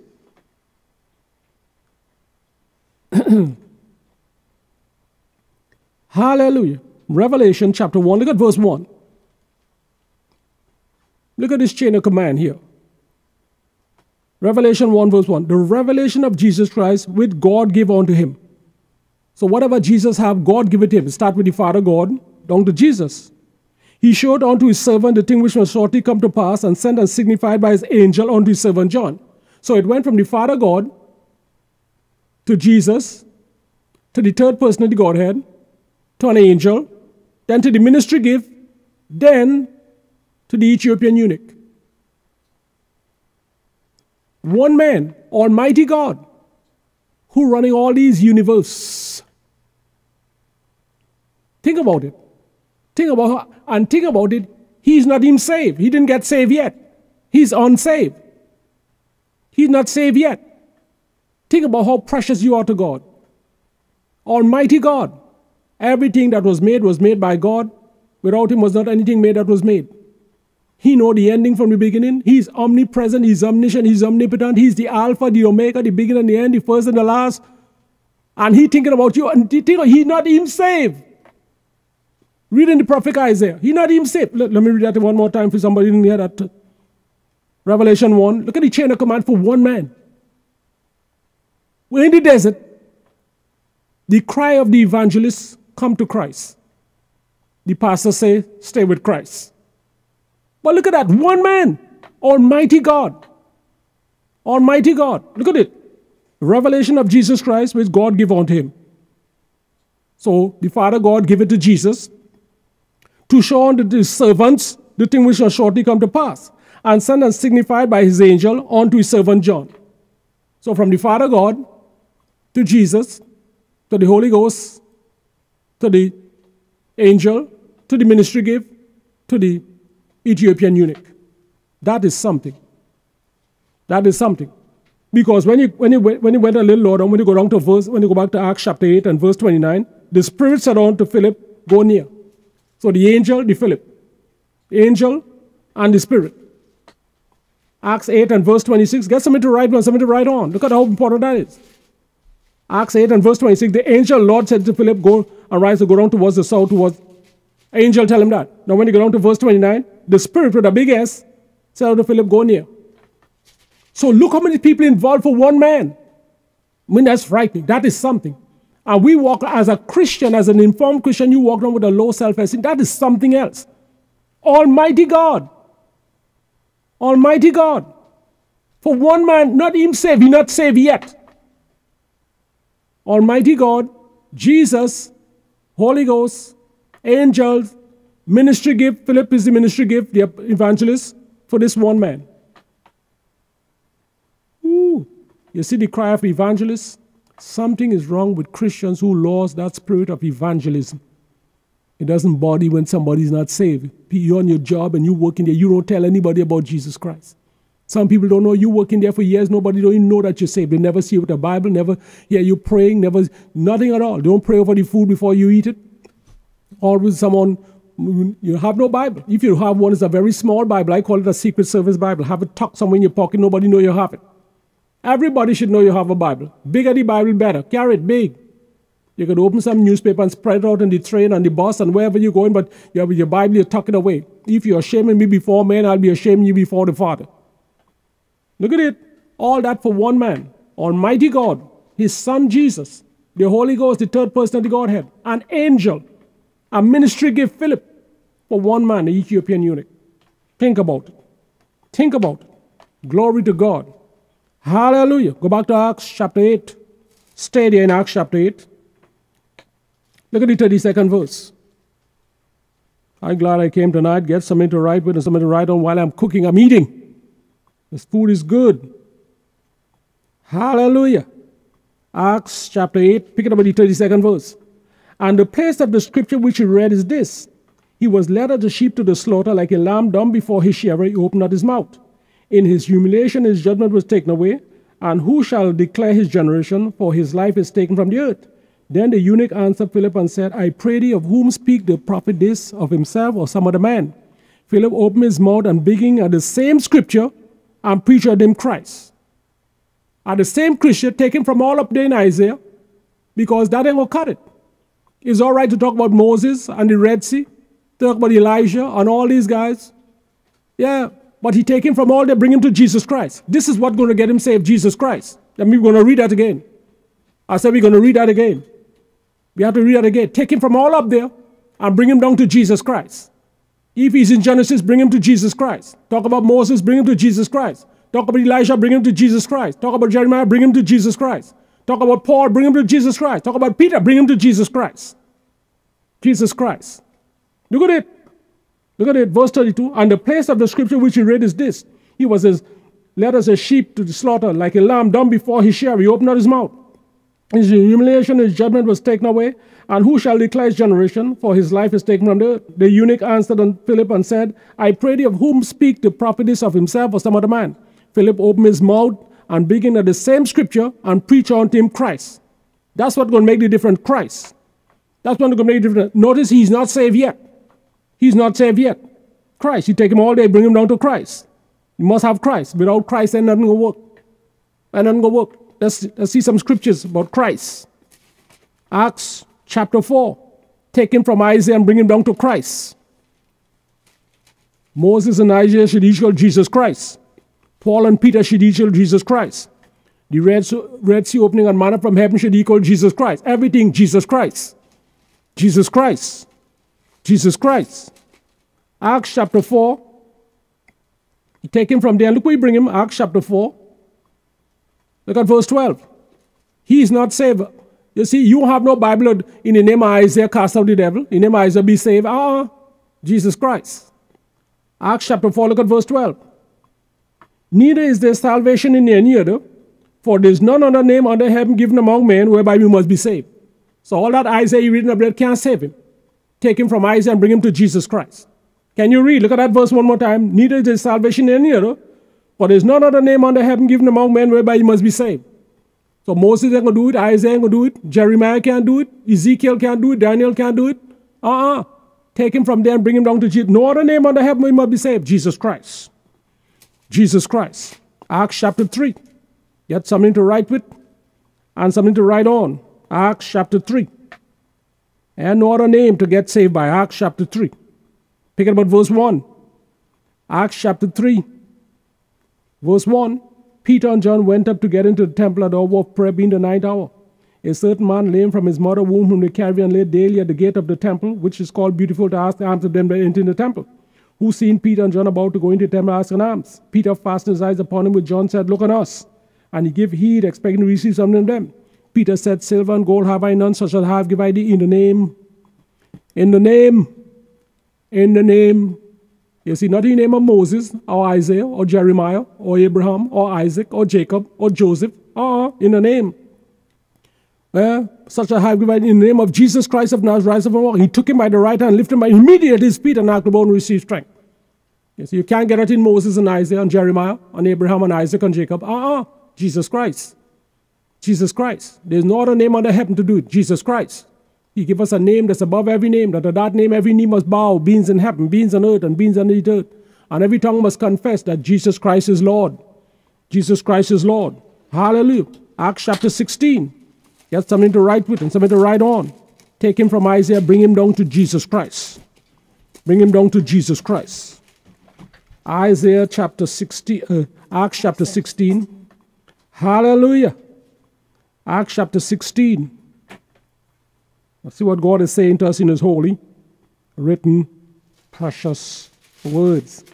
Acts chapter 16. Pick it up at the 16th verse. Pick it up at the 16th verse. Acts chapter 16, look at verse 16.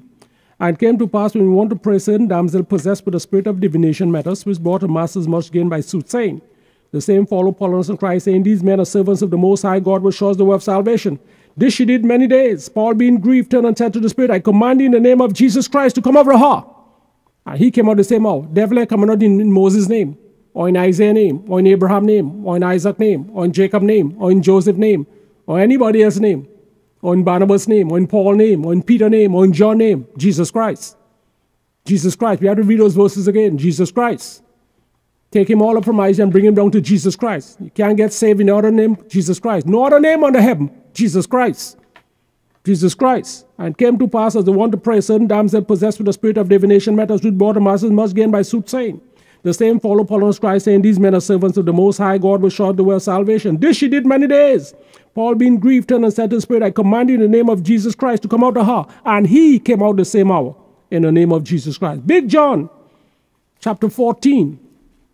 Take him all the way from Isaiah and bring him to Jesus Christ. Jesus Christ. Jesus Christ. Jesus Christ. Big John chapter 14. And see what God is saying to us in his holy, written, precious word. While I'm cooking, I'm eating. Big John chapter 14. Look at verses 13 and 14. Look at verses 13 and 14. I have a red letter edition. The head of the church is speaking. The Apostle John is recording. Big John chapter 14. Look at verses 13 and 14. Whatsoever you ask in my name, that will I do, that the Father may be glorified in the Son. If you ask anything in my name, I will do it. But if you don't ask it in my name, you won't get it. This is doing the works of Jesus. When you lay hands on the sick in the name of Jesus, cast out the devil in the name of Jesus, in the name of Jesus, baptize in the name of Jesus. Everything is in the name of Jesus. Whatsoever you ask in my name, I'll do it. Whatsoever you ask in my, can you read? Whatsoever you ask in my name, that will I do, that the Father may be glorified in the Son. If you ask anything in my name, I will do it. That's doing the works. If you don't have the name, you can't do it. It had nothing to do with Moses and Isaiah and Jeremiah. All that should equal Jesus Christ. Jesus Christ. Acts chapter 16. Get something to write with and something to write on. Acts chapter 16. Still have a red letter edition. The head of the church is speaking still. The Apostle John is still recording. Acts chapter 16. Look at two verses, 23 and 24. Acts chapter 16, verses 23 and 24. In that day you shall ask me nothing. Verily, verily, I say unto you, whatsoever you ask the Father in my name, he'll give it you. Hitherto you ask nothing in my name, ask, and you shall receive, that your joy may be full. This is prayer. If you're going to pray, you have to pray to the Father in Jesus' name. To the Father in Jesus' name. This is prayer. The other one is works. This is prayer. Whatsoever you ask in my name, I'll do it. Whatsoever you ask the Father in my name, I'll give it. Anything you want to get, husband, wife, healing, money, whatever, ask the Father in my name. This is prayer. In that day you shall ask me nothing. Verily, verily, I say unto you, whatsoever you ask in my name, whatsoever the Father in my name, whatsoever the Father in my name, so if my name isn't there, you aren't getting it. You don't ask the Father in my name, you're not getting it. Hitherto you have asked nothing in my name, ask, and shall receive, that your joy may be full. Anything you ask the Father in my name, if my name isn't mentioned, Jesus is mentioned, you're not getting it. We're not getting it. In the name of Jesus. Matthew chapter 18. Get something to write with and something to write on. Philip take him all the way from Isaiah and bring him down to Jesus. No, that ain't going to save him. Jesus is going to save him. Matthew chapter 18. Hallelujah. God is still a good God, and we thank him for his holy, written, precious word. In the name of Jesus, before you go to bed tonight, Jesus, Jesus, Jesus. Don't know why if you might wake up on the other side. Make sure you go to bed in Jesus. Make sure you get up in the morning in Jesus. Before you get in your car to drive, Jesus. Whatever you're going to do, Jesus. Jesus, before you eat, Jesus. Jesus. In that day, many will say to me, Lord, Lord, that ain't going to help it. And the name of the Lord Jesus Christ. In that day, many going to say to me, Lord, Lord. We prophesy, yes, Lord, Lord, I'm going to cut it. In the name of Jesus Christ. Satan could be Lord, could be your Lord. Matthew 18, look at verse 20. Where 2 or 3 are gathered together in my name, there am I in the midst. This is in church. If you gather in my name, I'm there. If you didn't gather in his name, he's not there. If he's not there, third person is not there, it ain't gonna work. Where 2 or 3 are gathered together in my name, there am I in the midst of them. You gather in my name. You gather in my name. You gather in my name, I'm there. Look at this here in Matthew chapter 3. Hallelujah. Jesus. Jesus. Everything you need, Jesus. You don't have no Jesus, that ain't gonna work. He's the chief cornerstone. He's the Alpha and the Omega and everything in between. He's the first and the last and everything in between. Jesus Christ. Jesus Christ. Look at this here. Very important, the day of Pentecost, he said, don't leave Jerusalem until you do with power from on high. Don't leave, stay here. And Jesus, when he started this, think about it, Jesus Christ was born in Bethlehem, 8 days old, they take him to Jerusalem. After that, Herod wanted to kill the babies, they take him and went into Egypt. When we run into Jesus again, he was 12 years old.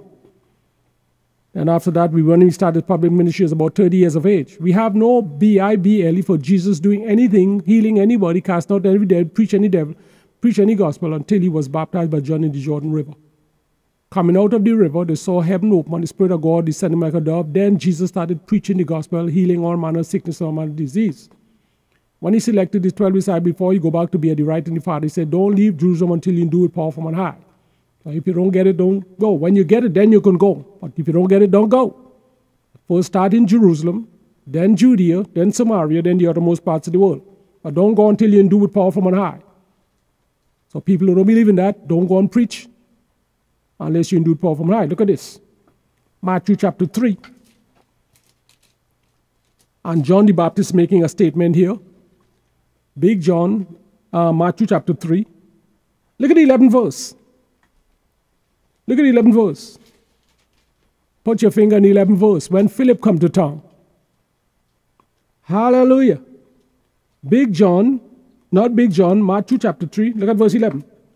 I indeed baptize you with water unto repentance, but he that cometh after me is mightier than I, whose shoes I am not worthy to unloose. He shall baptize you with the Holy Ghost and with fire. So Jesus Christ is the baptizer of the Holy Ghost. Can you beat that? So people who say they don't believe in tongues, we don't believe in that, that's of the devil. You must be out of your mind. You some mental case going to some asylum or just coming from one. Who baptized the Holy Ghost is Jesus. So if you say that's of the devil, you calling Jesus Christ the devil. Because he's the one baptized you with the Holy Ghost. Look at it. I indeed baptize you with water unto repentance. And you should, look at that. But he that cometh after me is mightier than I, whose shoes I am not worthy to bear. He shall baptize you with the Holy Ghost and with fire. So all of us who follow the Holy Ghost, Jesus Christ. You imagine that Jesus Christ baptized us in the Holy Ghost? He's the baptizer of the Holy Ghost. That is something. So the day of Pentecost, when the Spirit of God fell on man, they all fell with, on the Jesus Christ. Jesus Christ. Jesus Christ. Jesus Christ. Anything you want to do, Jesus Christ. To be baptized in water, Jesus Christ. Jesus Christ. Salvation had to come through our Lord and Savior, Jesus Christ. Holy Ghost is the baptizer. You are the candidate.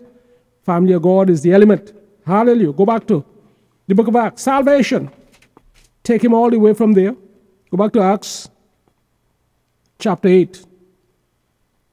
42 minutes after the second hour, get something to write with and something to write on. This is the Christian Family and Choice Radio 92.9 FM. Your life, your salvation, your choice. Hallelujah. Acts chapter 8.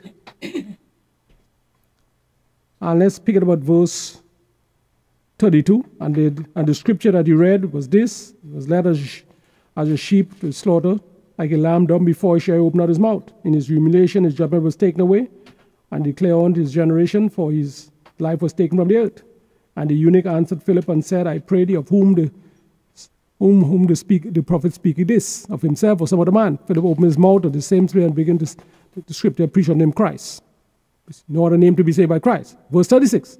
And as they went on their way, they came near to a certain water. The eunuch said, see, here's water, what do him to be baptized?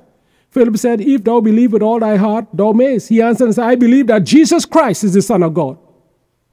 All this time he going through all that reading, I said, he not even saved.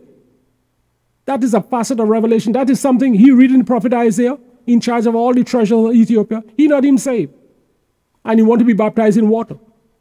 No, there's only one baptism. That's the one that saved you. Ephesians 4 and verse 4, one baptism. That's the one that saved you. But think about it. He's not him saved. Almighty God, through Jesus Christ, the third person of Godhead, the Holy Ghost, an angel, a ministry gift for one guy who's not saved. That is something. When you minister to somebody, look how many people get involved for salvation for one person. Think about that. He not him saved. Look at verse 36. And as they went on the way, they came to a certain water. The eunuch said, Here, see water. What do you need me to baptize? Philip said, If thou believest with all thy heart, thou mayest. And he answers, I believe that Jesus is the Son of God. And he commanded the chariot to stand still. And they went down both into the water, Philip and the eunuch, and they were baptized and so on. So Philip baptized them in water to get him saved.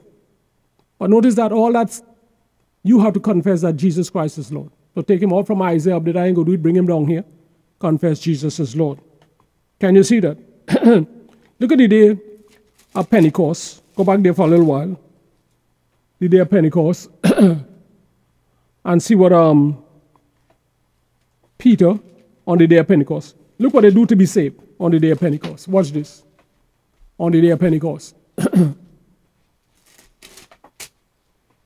After all these years, salvation finally returned to planet Earth. When Adam sinned in the garden, God said, the day you eat, you're going to die. So he was alive spiritually, but he wasn't talking about physical death, was talking about spiritual death. The day you eat, you're going to die, be separate from God, because Adam lived to be 930 years.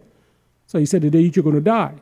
So salvation disappeared from planet Earth, so nobody was saved until the last Adam came, went into hell and defeat principality and power, preached the gospel to those Old Testament saints and take them on to the Father and so on. And then he went in the upper room and breathed to those disciples in the upper room and got them saved. So this is the first time now when they're full of the Holy Ghost, they're going out and preach. They got saved, Jesus breathed them in the upper room, they're saved. Or now they're going out and preach, they're Pentecost. Look at this, let's pick up the story at verse 37, Acts chapter 2. Let's pick it up at verse 37. Acts chapter 2 and verse 37.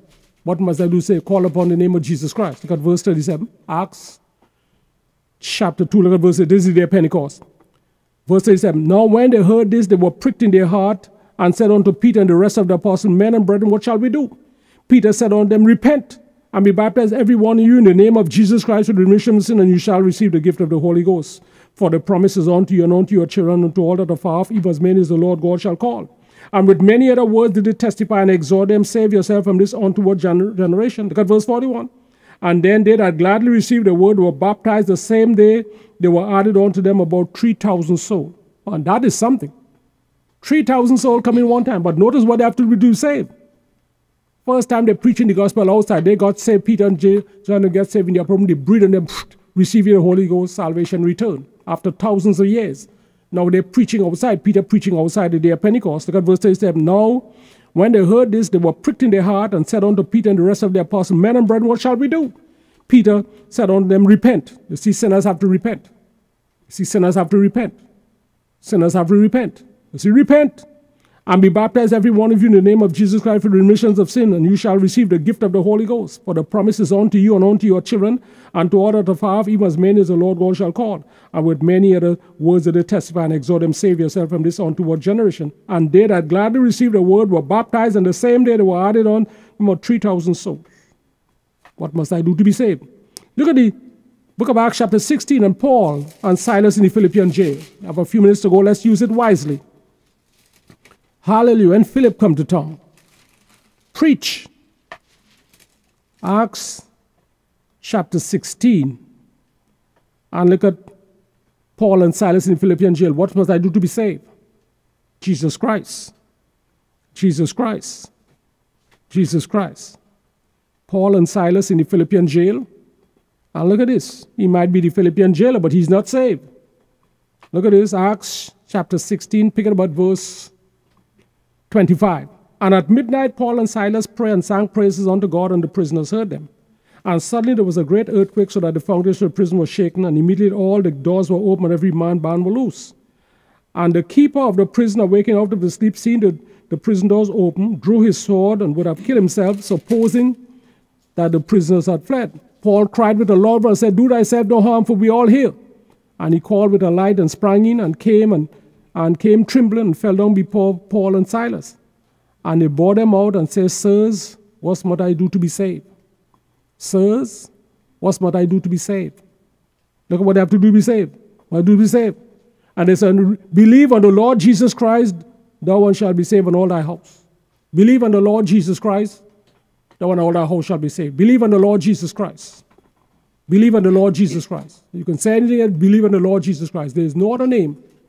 There is no other name given among men whereby you must save. No other name. It's the only name you get saved by. No other name. You must be saved. Can you see that? No other name. You want to be baptized in water? Be saved by Jesus Christ. Everything is Jesus Christ. No other name. Everything, Jesus Christ. Jesus Christ. Look at this. Peter at Cornelius' house. Write these things down. Everything, Jesus Christ. Jesus Christ. Jesus Christ. No Jesus Christ, nothing working. Jesus Christ. Jesus Christ. Now, Peter went to Cornelius' house. He preached the gospel to them. This is the Gentiles, the first time the gospel going out to the Gentiles. Think about it. And he went to Cornelius' house, preached the gospel there to the Gentiles there, Cornelius' house, and everybody there was filled with the Holy Ghost and so on. He said the Spirit fall on us, it fall on them just as on the day of Pentecost and so on. But let's pick it about Acts chapter 10. And let's pick it about the 44th verse. Peter at Cornelius' house. All wrong everywhere, Jesus Christ. Salvation, Jesus Christ. Laying on hand is sick, Jesus Christ. Cast out the devil, Jesus Christ. Name that's above every name, Jesus Christ. Jesus Christ. Jesus Christ. Add that word in your vocabulary. Keep it in there. Don't let it out. This book of the law shall not depart from out of thy mouth. I'll meditate therein day and night and observe to do according to all that is written therein. Then thou shalt make my way prosper. Thou shalt have keep the word in your mouth all the time. My words are medicine to all your flesh. Acts chapter 10 and Peter at Cornelius' house. Pick up about verse 44. And while Peter yet spake these words, the Holy Ghost fell on them which heard the word. And there was the circumcision which believed was astonished, for as many as came with Peter, because on the Gentiles also poured the gifts of the Holy Ghost. And they heard them speak with tongues and magnify God. Then answered Peter, can any man forbid water? Now the salvation they take care of that already. And the full of the Holy Ghost, second one. Look at this one. And they should not be baptized, which reach the Holy Ghost. And he commanded them to be baptized in the name of the Lord, come baptized in the name of the Lord, and they prayed them that they might tarry them certain days. So even with water baptism, everything we have to do with Jesus Christ, Jesus Christ, Jesus Christ. When Philip come down, think about the work that he had. Entire city, all in darkness. Philip, one man, equipped with the Spirit of God, equipped to go in there and turn everything around. Sure, the preaching, teaching, the things of God. Hallelujah. Glory to God. Amen. Amen. You know, something that you said just kind of stuck with me. You know, once people get saved, it's like they get so comfortable, like they lose that zeals that they had when they first got saved. You know, it's like people don't even know that they're saved. You know, they sit around, they listen to conversations and everything. But that's sad. If somebody is looking to know whether you're a man or woman, you should look and tell you that you're saved by your conversation, your lifestyle, that something is different about you. If you lose your enthusiasm, just the way that you get the knowledge that when I die, I'm going to heaven to be with God. People who you don't minister to, even sometimes not so much by your word, but by your lifestyle. Yes. That if they don't minister to them, they're going to hell. And once they arrive in hell, they'll come back. So you should do everything, if sometimes you might be able to articulate a lot of things in words, but your lifestyle. You could tell a story, tell a picture by the way you conduct yourself. So you're ministering all the time, on the train, on the bus, on your workplace, with your conversation, all the time, you're ministering all the time. It might be they're not hiring you in the job to preach the gospel and things like that, but you could preach the gospel by your action. Exactly. You see, so how are you behaving? How is your conduct? You see? And the Bible talk about this. How is your lifestyle? What people see in you when they see you? I think a good facet of that is Daniel, when they put him in the lion's den. Yes. And here this Darius, ungodly king, saying, Janet, is the God that you serve continually able to save you? So this ungodly king know that he's serving his God all the time. 3 times a day Daniel would pray, and he was chief in the kingdom. He's the chief president.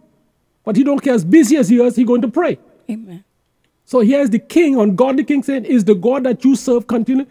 What are your employers saying about you?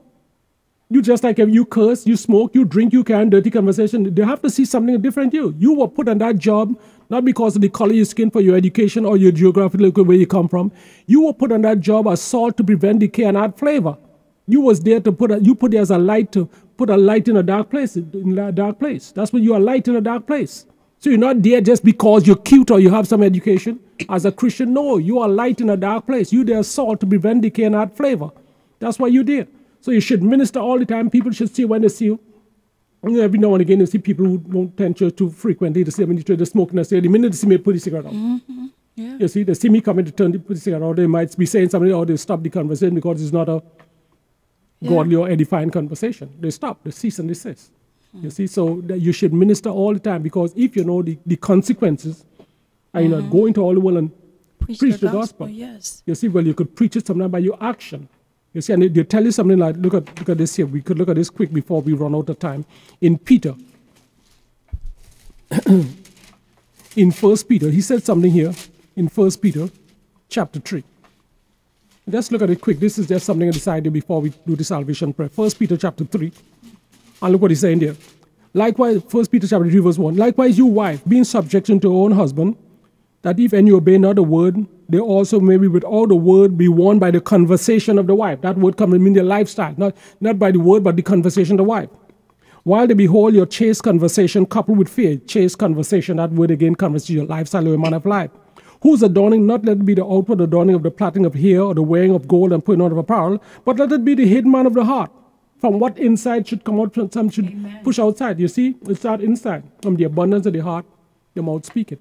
You see? Amen. You see, because it's good. Let it be the hidden man of the heart, in which is not corruptible, even ornamented with a meek and a quiet spirit, which inside of God is of great price. For after this manner, in old time, holy women also trusted in God, adorned themselves in being in subjection unto their own husband. Even as Sarah obeyed Abraham, calling him Lord, whose daughters are you, as long as you do well, be not afraid with any amazement and so on. But you see, sometimes you can be won by your conversation. Amen. And not so much by your word, because they're not preaching it, not praying you to preach the gospel, but your lifestyle should tell a story. Amen. We want to give those that are viewing and listening, coming together with this station, an opportunity to receive Christ as Lord and Savior. At the end of the day, that's what's very important. Where you're going to spend eternity, very important. We want to give you an opportunity to receive Jesus Christ as Lord and Savior. If you're not saved, it's for you. But if you're already saved, you can stand proxy for somebody. For your mother, your father, your brother, sister, your children. Some of us got saved when we were already adult, or our children already had gone their separate ways, so you don't want them to perish and go to hell. So you want to stand proxy for some of those folk. People in your job, they're good people, some are nice people in the building where you live, but they're not saved people. So you want to stand proxy for them. If you're not saved, you stand for yourself, but if you're already saved, stand proxy for some of these people. Repeat these words that mean from the bottom of your heart. Heavenly Father. Heavenly Father. You said in your holy word. You said in your holy word. Whosoever come to me. Who should ever come to me. I'll in no way cast out. I would no way cast out. But I'll take them in.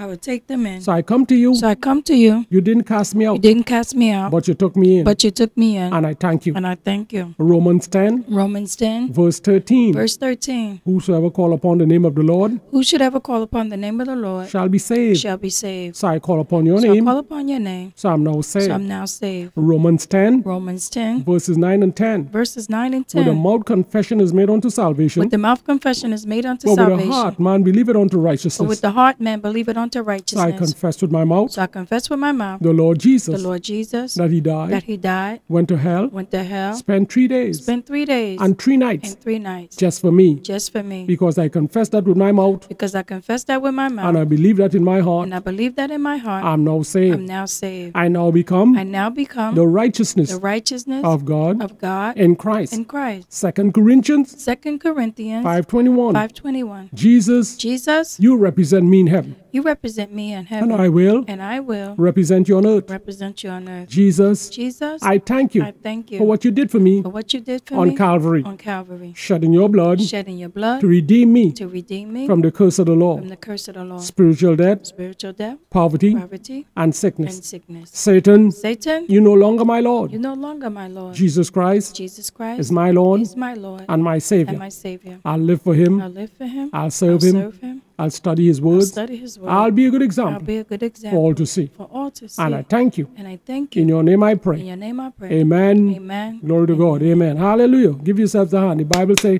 Christianity is not passive but active. The Bible says when an unclean spirit has gone out of a man, he walketh through dry places, seeking rest, and find none, he's coming back.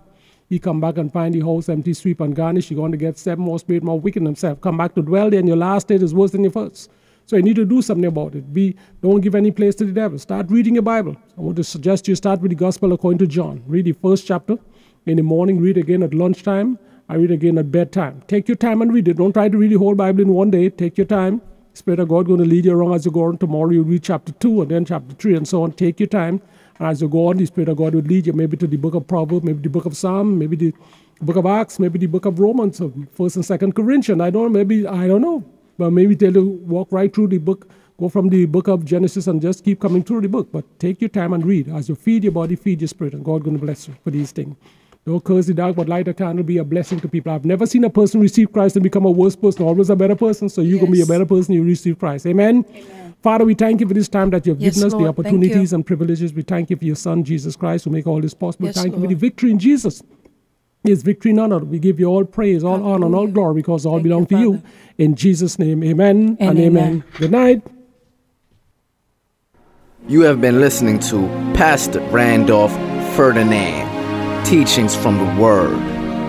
To get a copy of this teaching or any of the other series, call 347-533-4271. 347-533-4271. Or visit the Christian Community Center at 326 Junior Street in Brooklyn. That is 326 Junior Street in Brooklyn. Sunday worship, 9:30, 10:30, and 12:30. Bible study, 6:30 p.m. on Monday nights. Like us on Facebook or YouTube at H2C3 Ministry. H2C3 Ministry. Go for the word.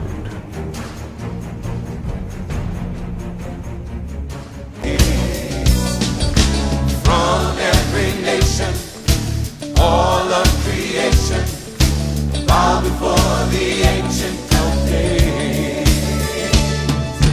Every tongue in heaven and earth shall declare your glory. Every knee shall bow at your throne.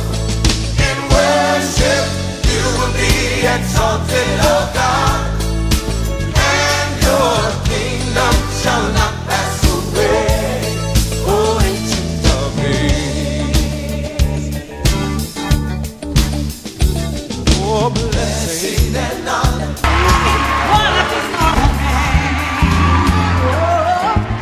Ladies and shoppers, get the world's best and highest quality teas and products.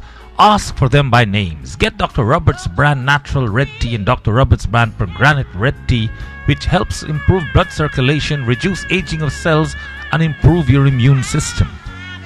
Dr. Roberts neem tea helps to protect you from skin sores, itching, and also helps to kill viruses and parasites in the stomach. Always use Dr. Roberts brand colon cleanser and stomach washout herbal tea. Dr. Roberts Sanity bags help you to clean your stomach and protect the stomach from sour stomach diseases.